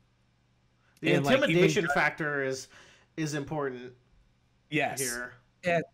And the thing is, like, I don't have a problem with Wild being a Zod stand-in for like them being this like we're gonna have one last apostle fight to really kind of like put us over the edge. I think the problem I have with it is just it's kind of like with the king scene and the bedroom where it just feels excessive, you know? Mm-hmm. Like it really didn't need to be so excessive, I think. But it's whatever. I don't know what points you want to jump on, but I will say a function of this fight that I'm noticing here as I'm going through it again and revisiting is that this is a fight where you have a naked Casca and Guts is fighting for her, and Griffith keeps looking on in awe. Like everyone else is in awe, and Griffith keeps looking on. I feel like part of this is showing to Griffith the bond that Guts and Casca were able to build even without him, and it's just rubbing salt in the wound. Maybe it's like the function, like the real function of this fight. I think that's like really the big thing that I had from all of this was that it just is I don't want to say excuse, but it's an opportunity for Guts and Casca's relationship to really shine through of like what it's become, and for Guts or for Griffith to like really see like, oh, in the time that I have gone, these two have, you know, bonded more together and have become more of a unit and become much more caring, and they now don't need my love to support them because they have each other. And like there's a near like deep into the fight with like post transformation Wild. By the way, this is a fucking Yu-Gi-Oh monster. You can't tell me otherwise. Yeah, definitely. He's one of those bad fusion monsters from the first series. He's got only 2100 attack, and it costs 3 monsters to summon him. Got no special effect. Doesn't even have an effect. No, like, he's just a beat stick that's really bad. But the thing is, like, deep into that fight, you have this section where Guts is getting his ass beat, and Griffith is biting his lip so much that it's bleeding. And I feel like it's ambiguous whether it's like a Guts, how could you lose to this guy, or like the culmination of seeing how much Guts and Casca's relationship has grown. I feel like you can definitely read it both ways, and maybe you have a more clear stance on it. I think at this point it's kind of, I think Griffith is in this moment is trying to decide like how he feels and like how he like you know like where does he stand with these people, and like what and like he's going through a lot obviously, but he's contemplating like, well, if they lose I'm going to die regardless, so nothing I can do there. But like if they live, what does that mean for my life? Like what does it mean from after this all happens and after everything I've seen? What does that mean for the rest of my days? And it becomes like, more. Go ahead, Bradley. Like they rescue him, the leader, but kind of only in name only. He's like, I'm not gonna ever lead these people. He can see that. He's like, they're never gonna have the respect for me that they once did. And I think partial to that lip biting scene that you're mentioning, Willer, I think also that's Griffith wishing that he can jump in and help out, if not just to help his friend, but also to reestablish need for him, right? Mm-hmm. Like you need me to win this fight. Frustration at an action, I think, is most clear, because after that, I think is when he realizes how Casca really feels about Guts, because she's crying and like pondering why Guts always needs to fight and put himself in danger, and Griffith has a very pensive look. I am annoyed at how much naked Casca there is in these scenes. Like I don't fully see the purpose, but let him cook. He's building up to his magnum opus here in a little bit. That's the one thing I think is like I wish Casca had a little bit more badass moments in this section of the Golden Age, right? Because she's very much playing the damsel here, and I think that, and I wish it really wasn't true, or like she kept her armor on and was still fighting, because then I think it makes what happens to her later so much more impactful, right? Like this very heroic woman is reduced to this. Whereas, I think it would have been improved. Like it's almost a disservice to the character to kind of put her in this position after all her strong showings. And sure, she got some of the more comedic fights like we were talking about last time, but like it just kind of feels like a disservice to railroad her into this like lesser, like not a lesser role, but a less powerful role, and then it could have been more impactful to give her a big moment and then strip it away in the following part. If Guts and Casca worked together to take down Wild, I think would even be more impactful, because it really showcases like their bond together has made them stronger to take this down. Yeah, which is and I think of all of Berserk, like this is the section that I don't like them at. Like this, it's really low for me. Like I really don't like how it's kind of portrayed here, and like it feels very forced. Of like, oh, there's a distance between where I need to get to and where they are going or where they're coming from. I need to throw in some sort of extra fight here, to like not necessarily pad out the time, but to bring a little bit more depth to like Griffith and what he's thinking. But I just think there's just some other elements that are just a way too excessive and it could be done better. Bradley, it's fun to finally fight an apostle. Win. That's the other thing too. Yeah. And, like it's fun to finally fight an apostle, but you know the sheer creativity of this fight isn't nearly as much as the Bakiraka was, and you know at this point you're ready to get to the Eclipse. Yeah. Yeah. And I was gonna ask, sorry, Bradley, like, is there a consensus? Like, do people generally agree that this is one of the weaker parts of the Golden Age, in your experience with the fan base, or is it hard to tell? I think in general, this is just an arc that people don't have an opinion on, which to some people that could be considered worse than being bad, as being forgettable. Yeah. So there's a Lady Emily video that I watched, and she like outright says that like the Wild segment of Berserk like is really harmful. She thinks like it really does a disservice to the story as a whole, because it kind of like it does the thing with like Casca where she's a damsel, and like Wild is just like an excessively disgusting monster that doesn't really have like any kind of like merit to him like doing that. But like it's a real bad back and forth, because you want that dark tone, you want this sense of like these things are monsters and they're going to do the worst things possible to people, so like you need to make those worst things possible like human things, like it's also tough because when you've raised the bar so high by making every human a despicable scum, you have to go like cartoonishly like horrible even with worse. it. You have to go super jail, like one of those Adult Swim cartoons here. Yeah. But we're gonna move on. I will say this panel where Guts stabs Wild is an iconic Guts panel. I've seen a lot of people use that as like their avatars in places of the internet. He's like stabbing him in the side of the neck. It looks badass. Yeah, I think the imagery here is very cool. It's great. Yeah, the art here is awesome. Like sure. There's no doubt. It's just I feel like it's like watching a really good VFX shot in the movie, but you're like, that was kind of cool, but all right, let's move on. So we're gonna moving on to the chapter after this.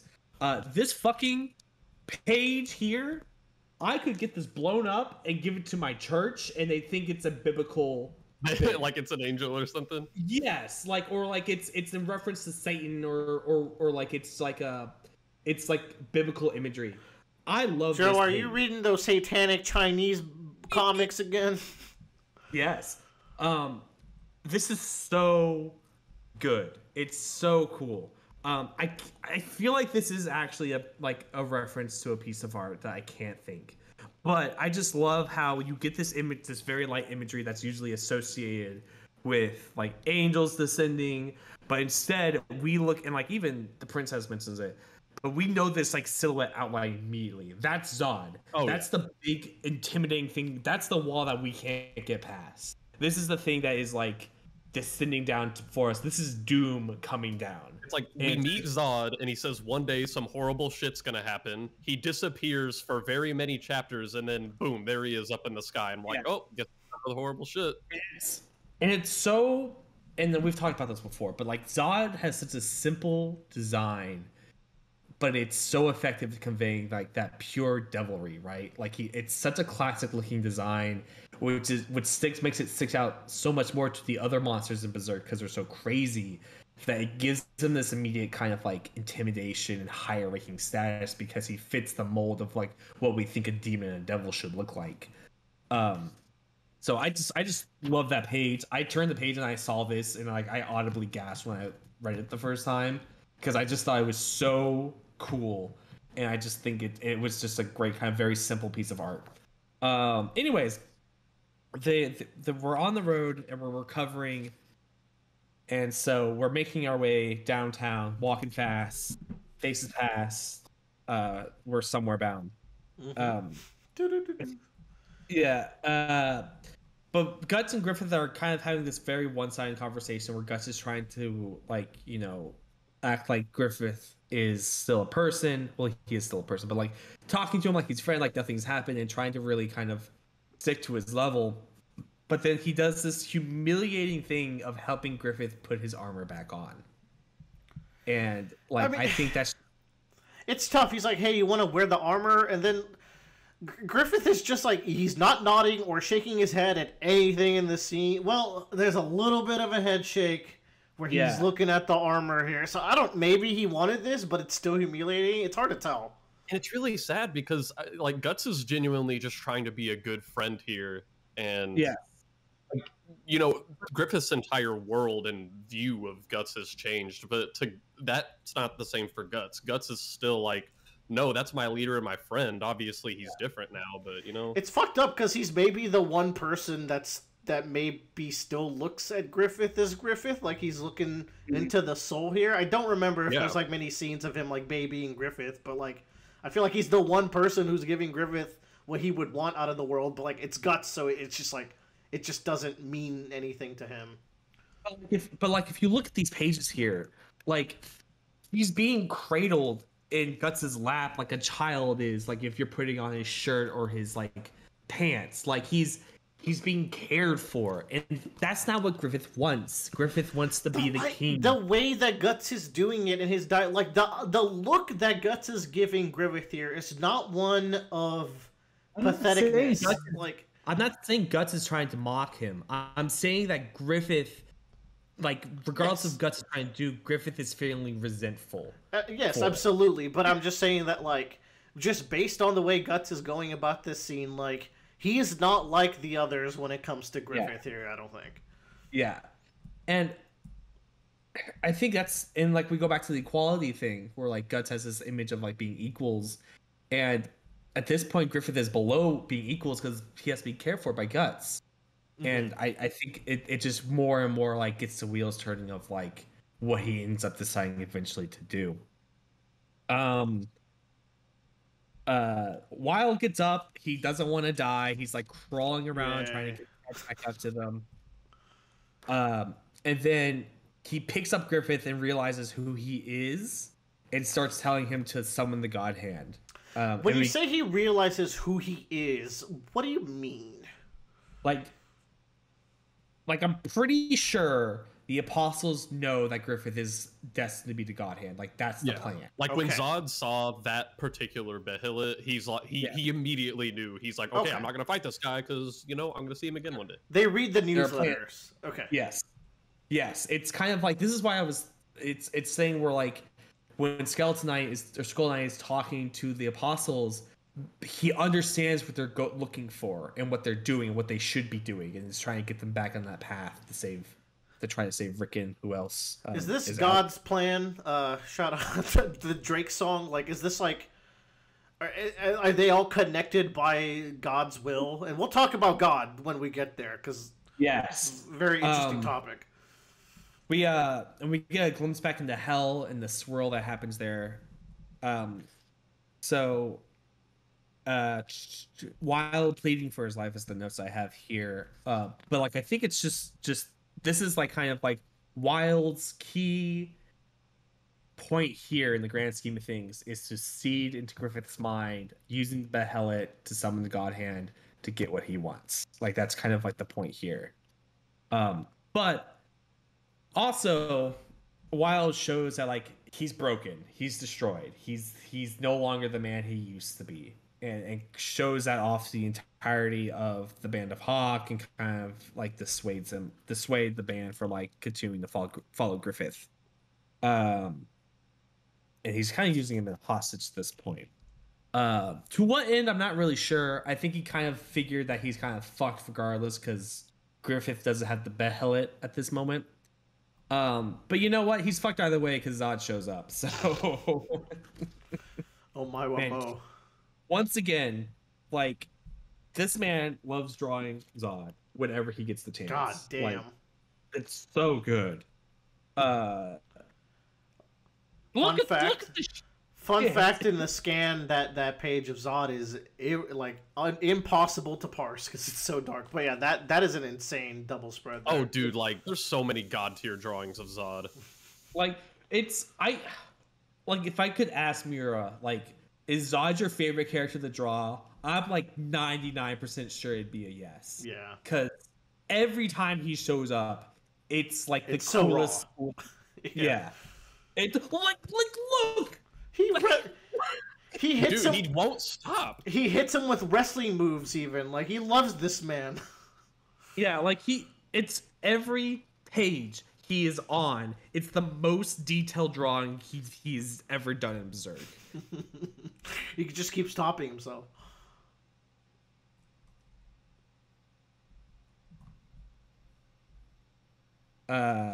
And while sorry, you froze there in time for a little bit, or maybe I was in time.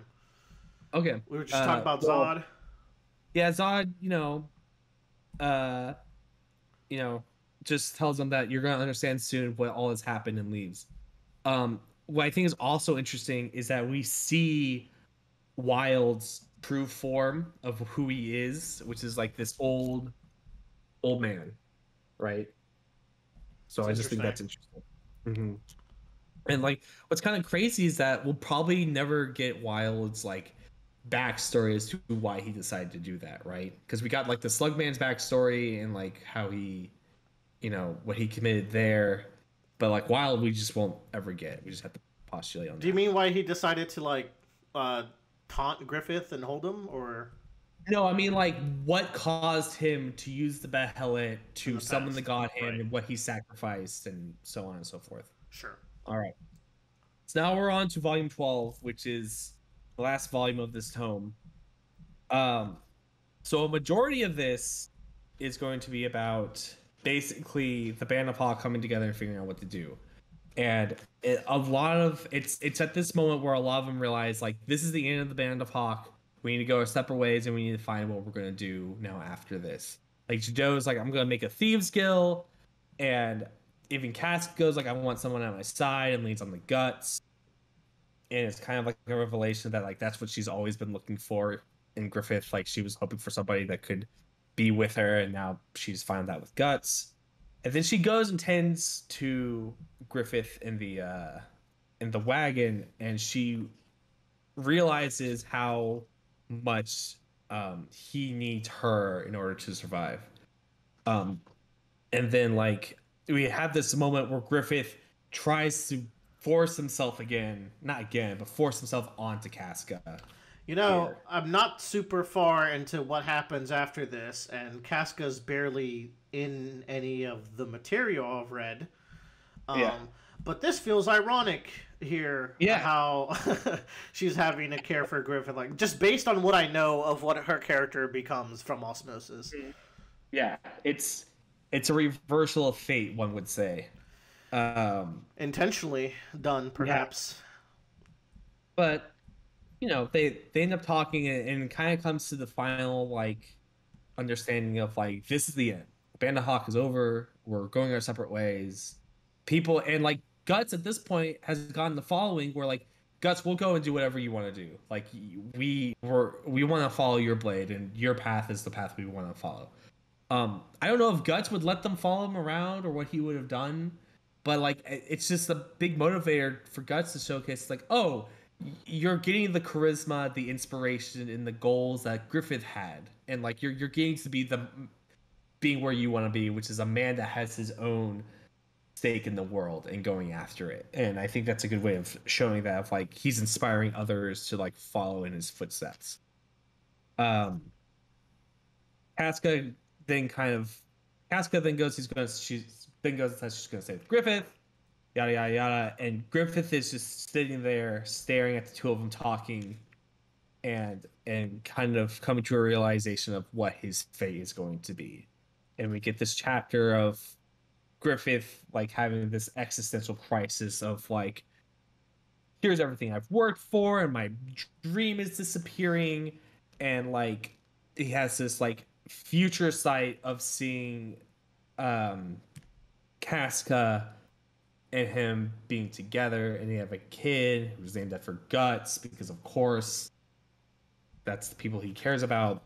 And it could also be read where it was like, you could also I guess read this where like he saw him and Casca as like the mother father figures of the groups, and Guts and Pippin are his children. And he's dreaming of the child Guts, but in the future Griffith is that Moonlight child or whatever. So like, yeah.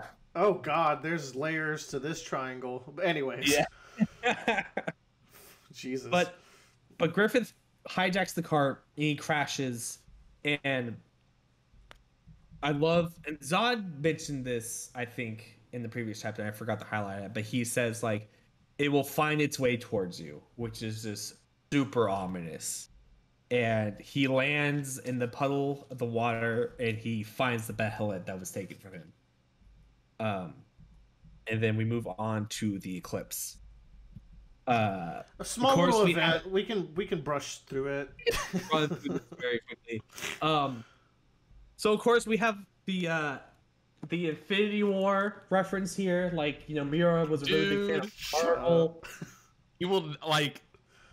I really do. You know what? I'm not afraid to say it. I really believe that they were inspired because, like, dude, it's even 100%. The same color scheme in the movie. Yes, 100%. Show me again. What were you talking about? Bring up the 1990s scene of this. It's the exact. So you know how Thanos is in the. It's. So are y'all talking about the comic, or are you being assholes and just trolling? No, I swear to God, like there's this scene with Griffith, right? And like Thanos sacrifices the closest person to him, and then ends up in this eclipse in like knee-deep water, holding the stone in one hand, and it's like the same fucking. Oh, you're saying Marvel? Yes. Okay, I thought you were saying you're going reverse. I was like, stop being little dumbasses. I was making the joke that Mira was inspired by Marvel. Okay, but Marvel was inspired for sure by the Eclipse. No, yes, for sure. 100%. There is inarguable that the person setting up that shot did not see Berserk. Look at that shit. It's the same exact thing. The goats inspire goats, man. Yeah, and like that's not a bad thing. I'm not saying that. If visual references are not fair in game, then all media just disappeared. Yeah, but it's like everything's derivative to a degree. Yeah, yeah, but like it's just one of those things where like. Because I remember Bradley saying that to me one time. And I was like, okay, I guess they reference it. And I got to this page and went, no, that's like 100% like we're using that imagery one for one to and because it's the exact same like tonal feeling. It's so good. Oh yeah, it's great. It's awesome. So Griffith gets the behelit, the eclipse happens, and he screams for them to stay away. And like this is like the last bit of Griffith trying to get them to uh get away from him. And what's really cool about this shot is so like we have this scene here where like Griffith is crawling backwards and you're like, oh, stay away. And like if you're thinking about it, you maybe he's seeing something that is like horrifying. But then you realize when we turn the page, he's not backing away from the monsters. He's backing away from Griffith and company towards the monsters. Like he's finding sanctuary with the demons and the beasts rather with the Band of Hawk. So it's and you kind of see the like how the change of fate and the but change then of, who's he saying to stay back? He's telling the Band of Hawk and Griffith to stay away. Right. Either and you're saying like, just visually it's because he's like, oh, I kind of instinctively know what I just did and I'm on their side.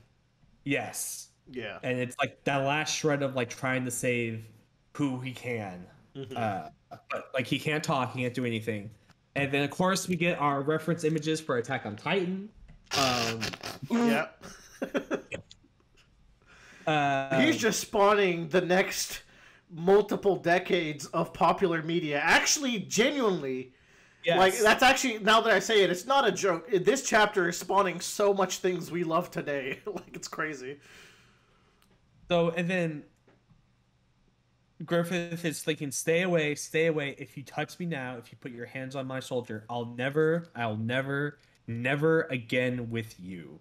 Like it's that resent is building up more and more, and it's kind of coming to its peak now of like I'll never be able to, I'll never fight alongside you again, I'll never help you again.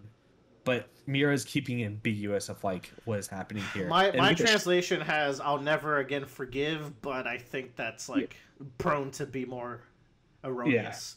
Yeah, on the nose. Yeah. And of course, we get a nice, pleasant little Easter egg here. Yeah, the behelit is going through it. God, it's just some horrific looking art throughout the entirety of this. Now this is a good emote. Oh my god, the fucking. Which one? The faces in the sky. What year did this come out? This is very Earthbound to me. Ooh, I don't know. Bradley, you know, you fought Gygus in the past, right? Like this screams Gygus to me. All the morphing faces. I wonder if Earthbound did come out before this. This would have been like mid-90s, right? Exactly, like 1995 and 1996. It's viable that visually one could have influenced the other, depending. It might have. Wait, which one did you? 96 is this? 96 is the latest, so this probably came out around 96. Yeah. I don't know when Earthbound came out. 94, so. Oh, okay. So probably, like, Mira's like, that's a cool game. Yeah. We flash back to Rickon real quick. And Rickon's getting healing powder from this mystic, and the mystic's talking about, like, the moon and the eclipse, it's happening. And there's a little footnote in my edition, I don't know if it's in yours, Will, or where they talk about how the star that suddenly appears in the night sky and scares people is called Kaito or Kito. The star that steals light from the sun or moon and causes an eclipse is called a Rago. Along with other imaginary stars, they are ancient legends. So it's just a neat little I've Japanese... definitely seen those names in Japanese culture. Yeah. Raigo, in particular, is one of Enno's attacks from One Piece, for example. That's cool. And then we get kind of reintroduced the Puck, which is, I think, the nail in the coffin of, like, we're catching up back to where we were, right? Yeah. Like, this is the first character we're basically introduced to in the story, and we have finally been shown this person again after, what, 50 chapters, is it, Willer? There was a little... wasn't there, like, a Puck moment in Golden Age where... No, okay. This is it. Okay. Yeah. I'm thinking of a Puck moment in the... No, I'm thinking of something later. Yeah. Go on. So, fun story. When we were at Disney World, we were playing 20 Questions, and I thought of the character Puck. And Bradley asked me, do they survive the Golden Age? And I was like, yes, because Puck showed up in this one page here, and so was Yeah, dude, that one was fucking me up. it was like, oh, that it was like the one question that could really narrow down a lot of characters, but in this one instance did not help at all. In fact, hindered Bradley in that game. So, but we get a lot of horrific things here, like just a lot of imagery and everyone, like there's faces in the ground. Trying to get to my next stick note, and then we have big women show up. And all the god hands have their very spectacular entrances into the stage. Evangelion was born now. Yes. God, what's this guy's name? They give him all names lately, but like Big Brain Man. This transition of the big woman forming into like the god hand lady whose name I don't know is insane. Yeah. This is incredible. Yes. It's incredible in the manga, and I think the movies really did this whole sequence justice. It's tough to pop like the scale that then turns into like a woman. Speaking of unadaptable, this lady just like, I guess in other forms of media, her wings must always be blocking the nips. Yeah, I think they're a little more. Miura loves titty nipples, so that must break his heart when he sees or when he saw any adaptations. When we first see the God Hand, like all of their designs are basically the same. The female God Hand member whose name will show up eventually, I know, because they have a panel here. She is constantly being covered by her like wings, constantly at all angles. Mm-hmm. At this point, Miura's like, fuck it, I've shown enough. I'm gonna the titties are gonna be seen at all times now for this woman. But the fucking brain guy, that is the coolest Void, intro ever. Man, Void is I want to learn about Void. He's badass. God Hand appears. Oh man, Bradley, did I ever show you the meme of Luffy and the gang as God Hand? No. Stop this. I need to show you that image because like Robin is the female version of the God Hand or the female God Hand character. Okay, that has makes sense. Form. I'll have to find it. I hope the squid guy. I hope the squid guy is Chopper. I'll have to find it. I forget who's. Void should be Brooke. It's perfect. Oh yeah. Anyway, this is too stupid. Let's move on. The afro works so good for the brain. Yo, how are we doing the whole Eclipse for real? No. We're gonna get to the end of this volume and then we'll be done. Okay. I don't know if we can handle that. Oh no, for sure not. But like, there's a lot of great imagery in here, and my plan was just go like, everyone knows the Eclipse. There's not much to talk about other if you forever Berserk, you know it. But like going through, I'm like, there's a lot here that I really liked, imagery wise and storytelling wise, and just in general, like what the God Hand does to manipulate Griffith into making this decision, right, and making the choice to sacrifice everything. I don't know if Miura ever tops the artistry that's going on here. Maybe not like by character design or proportion, but just like the abstract things forming out of shadows and the earth and suns becoming brain dudes. Like, it's next level stuff. I just don't know how these images synthesize themselves in a human's brain. Yeah. This image of the actual hand itself showing up and coming out of the ground is so cool. Oh my! This guy's inventing the playbook right now. He's like crazy. I mean, I guess like everything's Lovecraftian influence has to be here, and like some movie stuff from the past. But like, he's really setting the stage. Yeah, and so there's a lot of elements that are going on here. Like, they're bringing Griffith up, and Guts is trying to stop him, and then eventually, like, the hand comes out, and the hand is made out of fucking corpses of people as well when it comes out of the ground, and they're dragging him up the arm into the palm of the hand. And then we eventually get to this moment where, like, the God Hand has, like, takes Griffith into his own conscious being, right? And, like, Griffith is going through, like, all the events that kind of led him to like get to where he was. And I love how like this imagery of like this has always been you. You've always been the person that's just laid corpses, just a road of corpses to where you need to go. And it's like, and they mock him for it, where it's just like you've paved road with corpses. You were never noble. You never did the right thing. Like, it just, you killed hundreds of your comrades. You killed hundreds of thousands of your enemies. And I was catching here that in the dream sequence, Child Griffith earlier is like, I'm not done. I still want to run in my paved road. I want to play in the sunlight. And this is a harsh reality. It's like, this is your paved road. It is not that childish fantasy you were having in the wagon. This is it. This is what you've made for yourself. Like, and what's even worse is that they show him, and like, you were getting there, and you still had a long ways to go, and you still need a lot more bodies to get there. And it's kind of like, so you still had a ways to get to where you needed to go, right? It wasn't like you're close like you think you were. You still had to kill hundreds of thousands of more people. And so he's just like, well, why don't we just accelerate that process? You have a bunch of bodies here. Why not use that, right? Why not use this moment to accelerate your path to your kingdom? That's the thing. There's the never-ending, did Griffith do anything wrong in the Eclipse discussion? And the answer is yes, no matter what everybody on the internet tells you. However, I think this particular stretch makes the best case for maybe not. Yeah, break it down for me. What is the counter argument? Well, the counter argument people will give you on the internet is that, oh, well, everybody agreed to die for Griffith's dream, and I'm like, okay, they agreed to fight and maybe die in battle. Are you serious? That's their crowning argument? Yeah, people will be like, they know what they signed up for, and I'm like, okay, they signed up to fight in a human war, not get eaten and raped by monsters. Yeah, okay? They signed up for a dream. Like, now, I think this particular stretch where they are showing, where Griffith goes into his own psyche here is very important.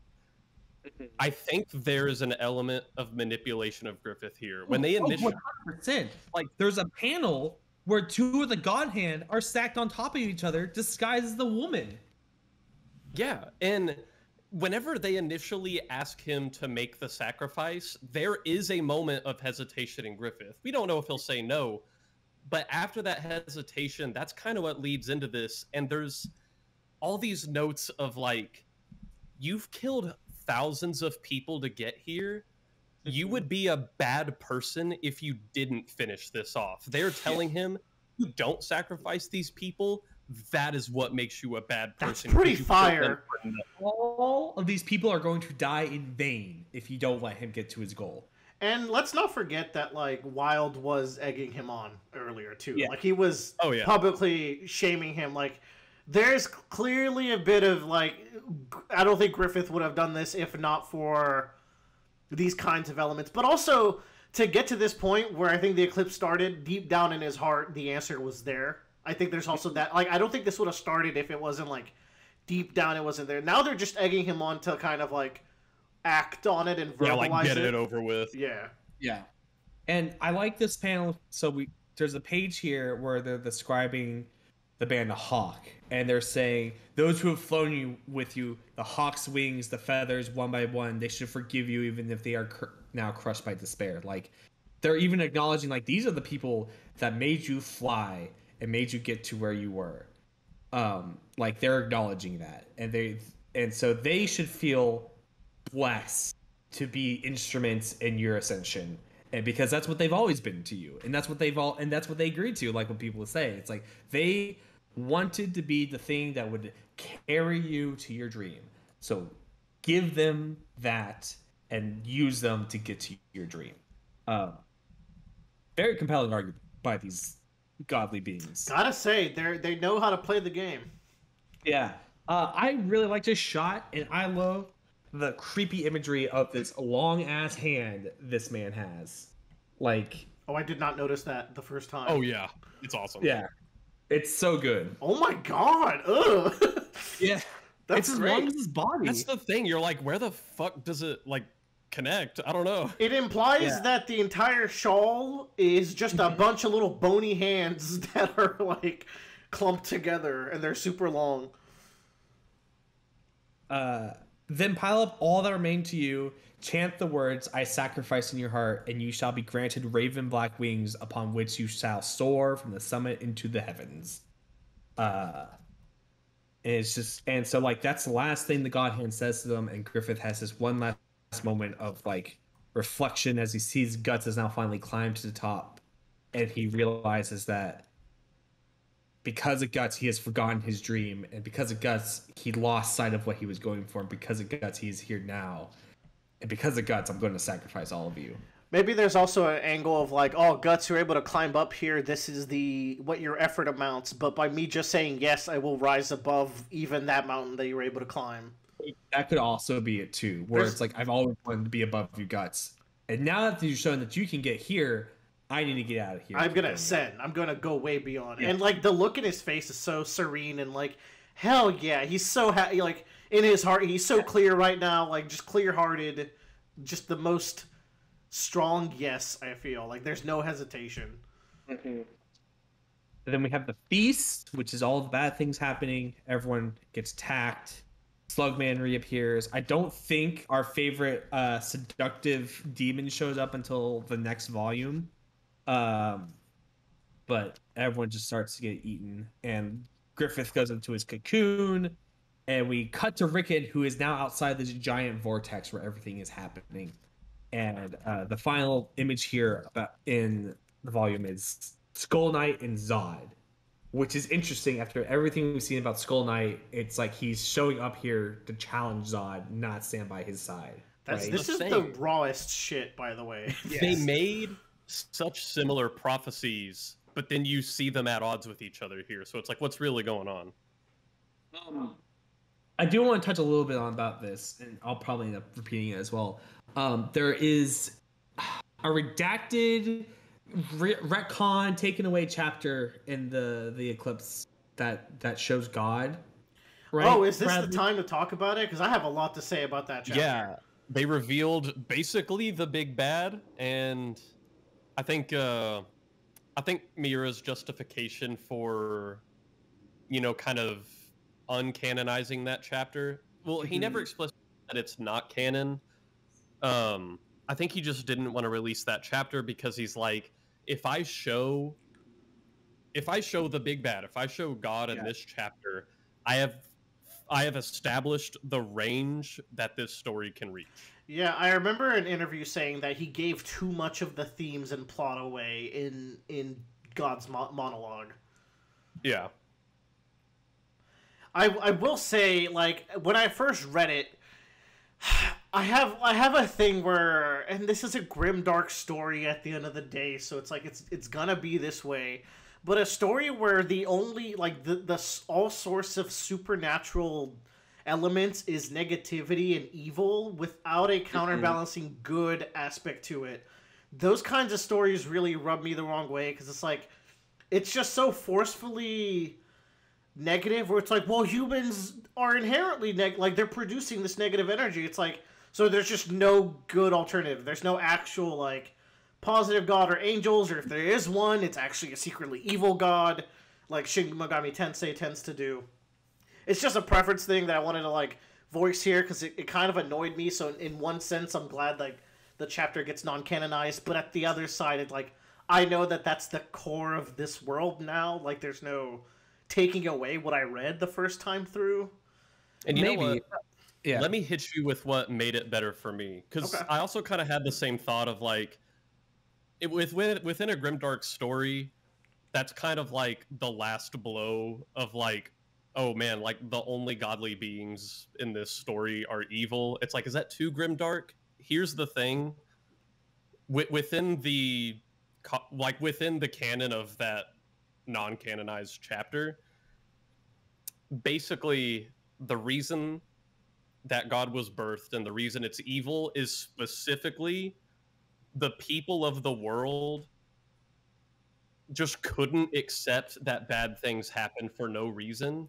The number one wish of humanity, more than there to be good in the world, more than there to be an afterlife, the number one wish of humanity was for there to be a reason bad things happen to good people. So I think essentially what happened is it's not necessarily that more evil came into the world. I think evil was given a personification, so that way there is a It justification gets for it. chicken and eggish though, where It it's does, though, it like, does. where okay, but where is when you pray to a miracle and you can't believe life is so good to you right now, and you step back and you reflect on life, and it's like, how did I get here in a positive way? It's just like, it's, to me it's annoying when it's like, well, there's nothing for that. Sorry, those emotions don't go anywhere. Only the negative ones that you need ratification for go somewhere. Now, this ultimately, Miura's crafted such a cool story that despite this being like not my jam, I still like very much love the story, and it just grows in my approximation as we talk about it and as I read further into the arcs. But I will just voice that as like, we were talking about how the setting is not usually my cup of jam, and like that particular sticking point also always annoys me in other stories. Those complaints could be part of the very reasons he chose to, not release that chapter. And I wonder when in publication they decided to remove that. I wonder if it was when the story was becoming more positive, which I hear is kind of like a thing that happens, and Miura kind of maybe changed as a person a little bit. But I don't know if I've ever read any interviews that would account for that. I'm interested in that too, because it definitely like is like after this, like I jokingly said before we set up like us talking about this, like after we talk about the Golden Age, we can talk about the things that I really actually like about Berserk, which is not that far off from the truth, because like the Golden Age gets talked about a lot and it's great, it's a masterpiece, it's a tragedy, but I think what makes Berserk good is what comes after the Golden Age. Like that's the important part. What comes after the disaster, and what do you go from there? Because I think like the Golden Age is undeniably 10 out of 10 peak writing of what like in all of human fiction. The way that the Golden Age is constructed, minus some pacing issues with like say the Wild Area, like the overall arc is brilliant. Like it's next level good, but it's not necessarily for everyone. Right. But it's also weird to think that like the point of the story is not the Golden Age, and I think that's something to harp home, which is why I like it sucks that the 1990s anime ends on the Eclipse, because you think that's what Berserk is about, but really it's not. We've just now finished the backstory for this grander tale of recovery, and so I think that's why I think going forward after all of this is so much more interesting to look at, analyze, and kind of like discuss, because we're now getting to what the message that Miura is trying to actually impose from the story that he was writing here. But getting back to the chapter at hand, Bradley, I kind of agree with both of y'all in what y'all were discussing talking here. I agree with Willard that like it kind of sucks that they're like everything is just originated from evil, and like the evil things are kind of the big overarching controlling aspects of the world with no counterbalance to it. But at the same time, I really like the narrative of like we as humans want an excuse that is not our own as to why bad things happen, that there is some sort of outside influence that we can kind of like shut all of our sins off of and give that blame as to why these things are happening. I definitely think the logic and the psychology of it is very good. I will agree. Yes, I like that a lot. And I think and now it makes me a little better, because then it comes to think of it of like, what brings you goodness and happiness in the world isn't some outside being. It's you making an effort to find that change and to find that good in the world. And that's how it's going to bring you to happiness. Like it took effort for Guts to find the good in Griffith and find the good in the Band of Hawk. And like it took some egging on from people. But I like that idea of like, you have to go out in the world and find what makes you happy. And that's what kind of Guts was getting to in this arc, was that like, I am never going to find what fulfills me by sticking around with Griffith. I need to go find what makes me happy and what makes me whole on my own, and completely separate from Griffith so I may be an equal. And I like that. I like the message of like, you are responsible for your happiness, and it's never too far away from you to get and recover and get again. But that's not why I wanted to bring up this chapter. Ironically, it was a good. I've been wanting to do this discussion since we start. Like this is actually what I was most looking forward to talking about. Yeah, no, it's a great discussion. Mine is a much simpler approach. Like Griffith is having this discussion of God, and he asks, "Why did you make me this way? And what do you want me to do?" And he's just like, "Do whatever the fuck you want." Very hedonistic. And Griffith goes, "Fine, but I want wings." Like, if there was anything that I would want kept from this chapter in Berserk, is just that exchange. I don't need the background. I don't need anything else. But Griffith's declaring that he's going to have wings and become the hawk, become Femto, and like the imagery of the wings of freedom and just kind of ascending on his own, I think is such a great metaphor of like what he's become. Because we have that whole discussion, like topic earlier, or like that what they were saying before of like your band of hawk, that is what got you to where you are before. And Griffith come to realization that he never made it on his own, and now he's given the tools to make it on his own. So now he wants the wings to fly by himself. So I just really like that imagery and that metaphor that comes from that. And so at this point, Griffith is in his little cocoon baby egg being remade into Femto, and a lot of other stuff, bad stuff is going to happen that we'll discuss next time we get together and do this. Excellent. But like, it's a weird thing where like the golden age kind of stops now. We're at the advent, right? There's nothing great happening anymore. Nothing golden. It's all darkness from here. Yeah, all black from here. Yeah. But like I think what Mira was building up to into this tragedy with Griffith and Guts and Casca was great. It was incredible. It's kind of disappointing and sad. I guess not disappointing, but like, you know, when media is so powerful and like art is so powerful, it kind of radiates across like the world. So like, if you know anything about Berserk and the Golden Age, you know where it's going. You know where it's heading. And so it's like, it kind of makes me sad that I never got to see this as it was coming out and got to experience it blind. But at the same time, it doesn't take away, I think, from the great artistry and the great art and the character development and the themes that come from that long stretch of Berserk. Like, I know a bunch of assorted Berserk mini spoils along the way, but I think Murad, like, he just executes on them all well enough to where, like, it's fine. And also, like, it also explains why the people who were reading these in the 90s become so grossly, like, obsessed, like, in a positive way with the series, where it's like, this is, people are missing out, like, this is next level. And why, if you stumbled into this blind, you might go on to make a video game series heavily inspired by this, and it pops off, like, it changes how you view media if, like, you just stumble into this without expecting it. Yeah. I think the Golden Age, like I said before, and how Willard said, it's like 10 out of 10. It's some of the best writing that's ever been done in the history of the world, I think. It's great. It feels unique. Like, there are some things there that, like, you've seen before, but it feels like a whole unique story, and it feels like such a great, like, creative endeavor and a great, like, setup to what these characters are and what they have to go through. But I'm very excited to talk about what comes after this, because I think that part of Berserk was unknown to me. So I was like, I don't know what the fuck happens after this.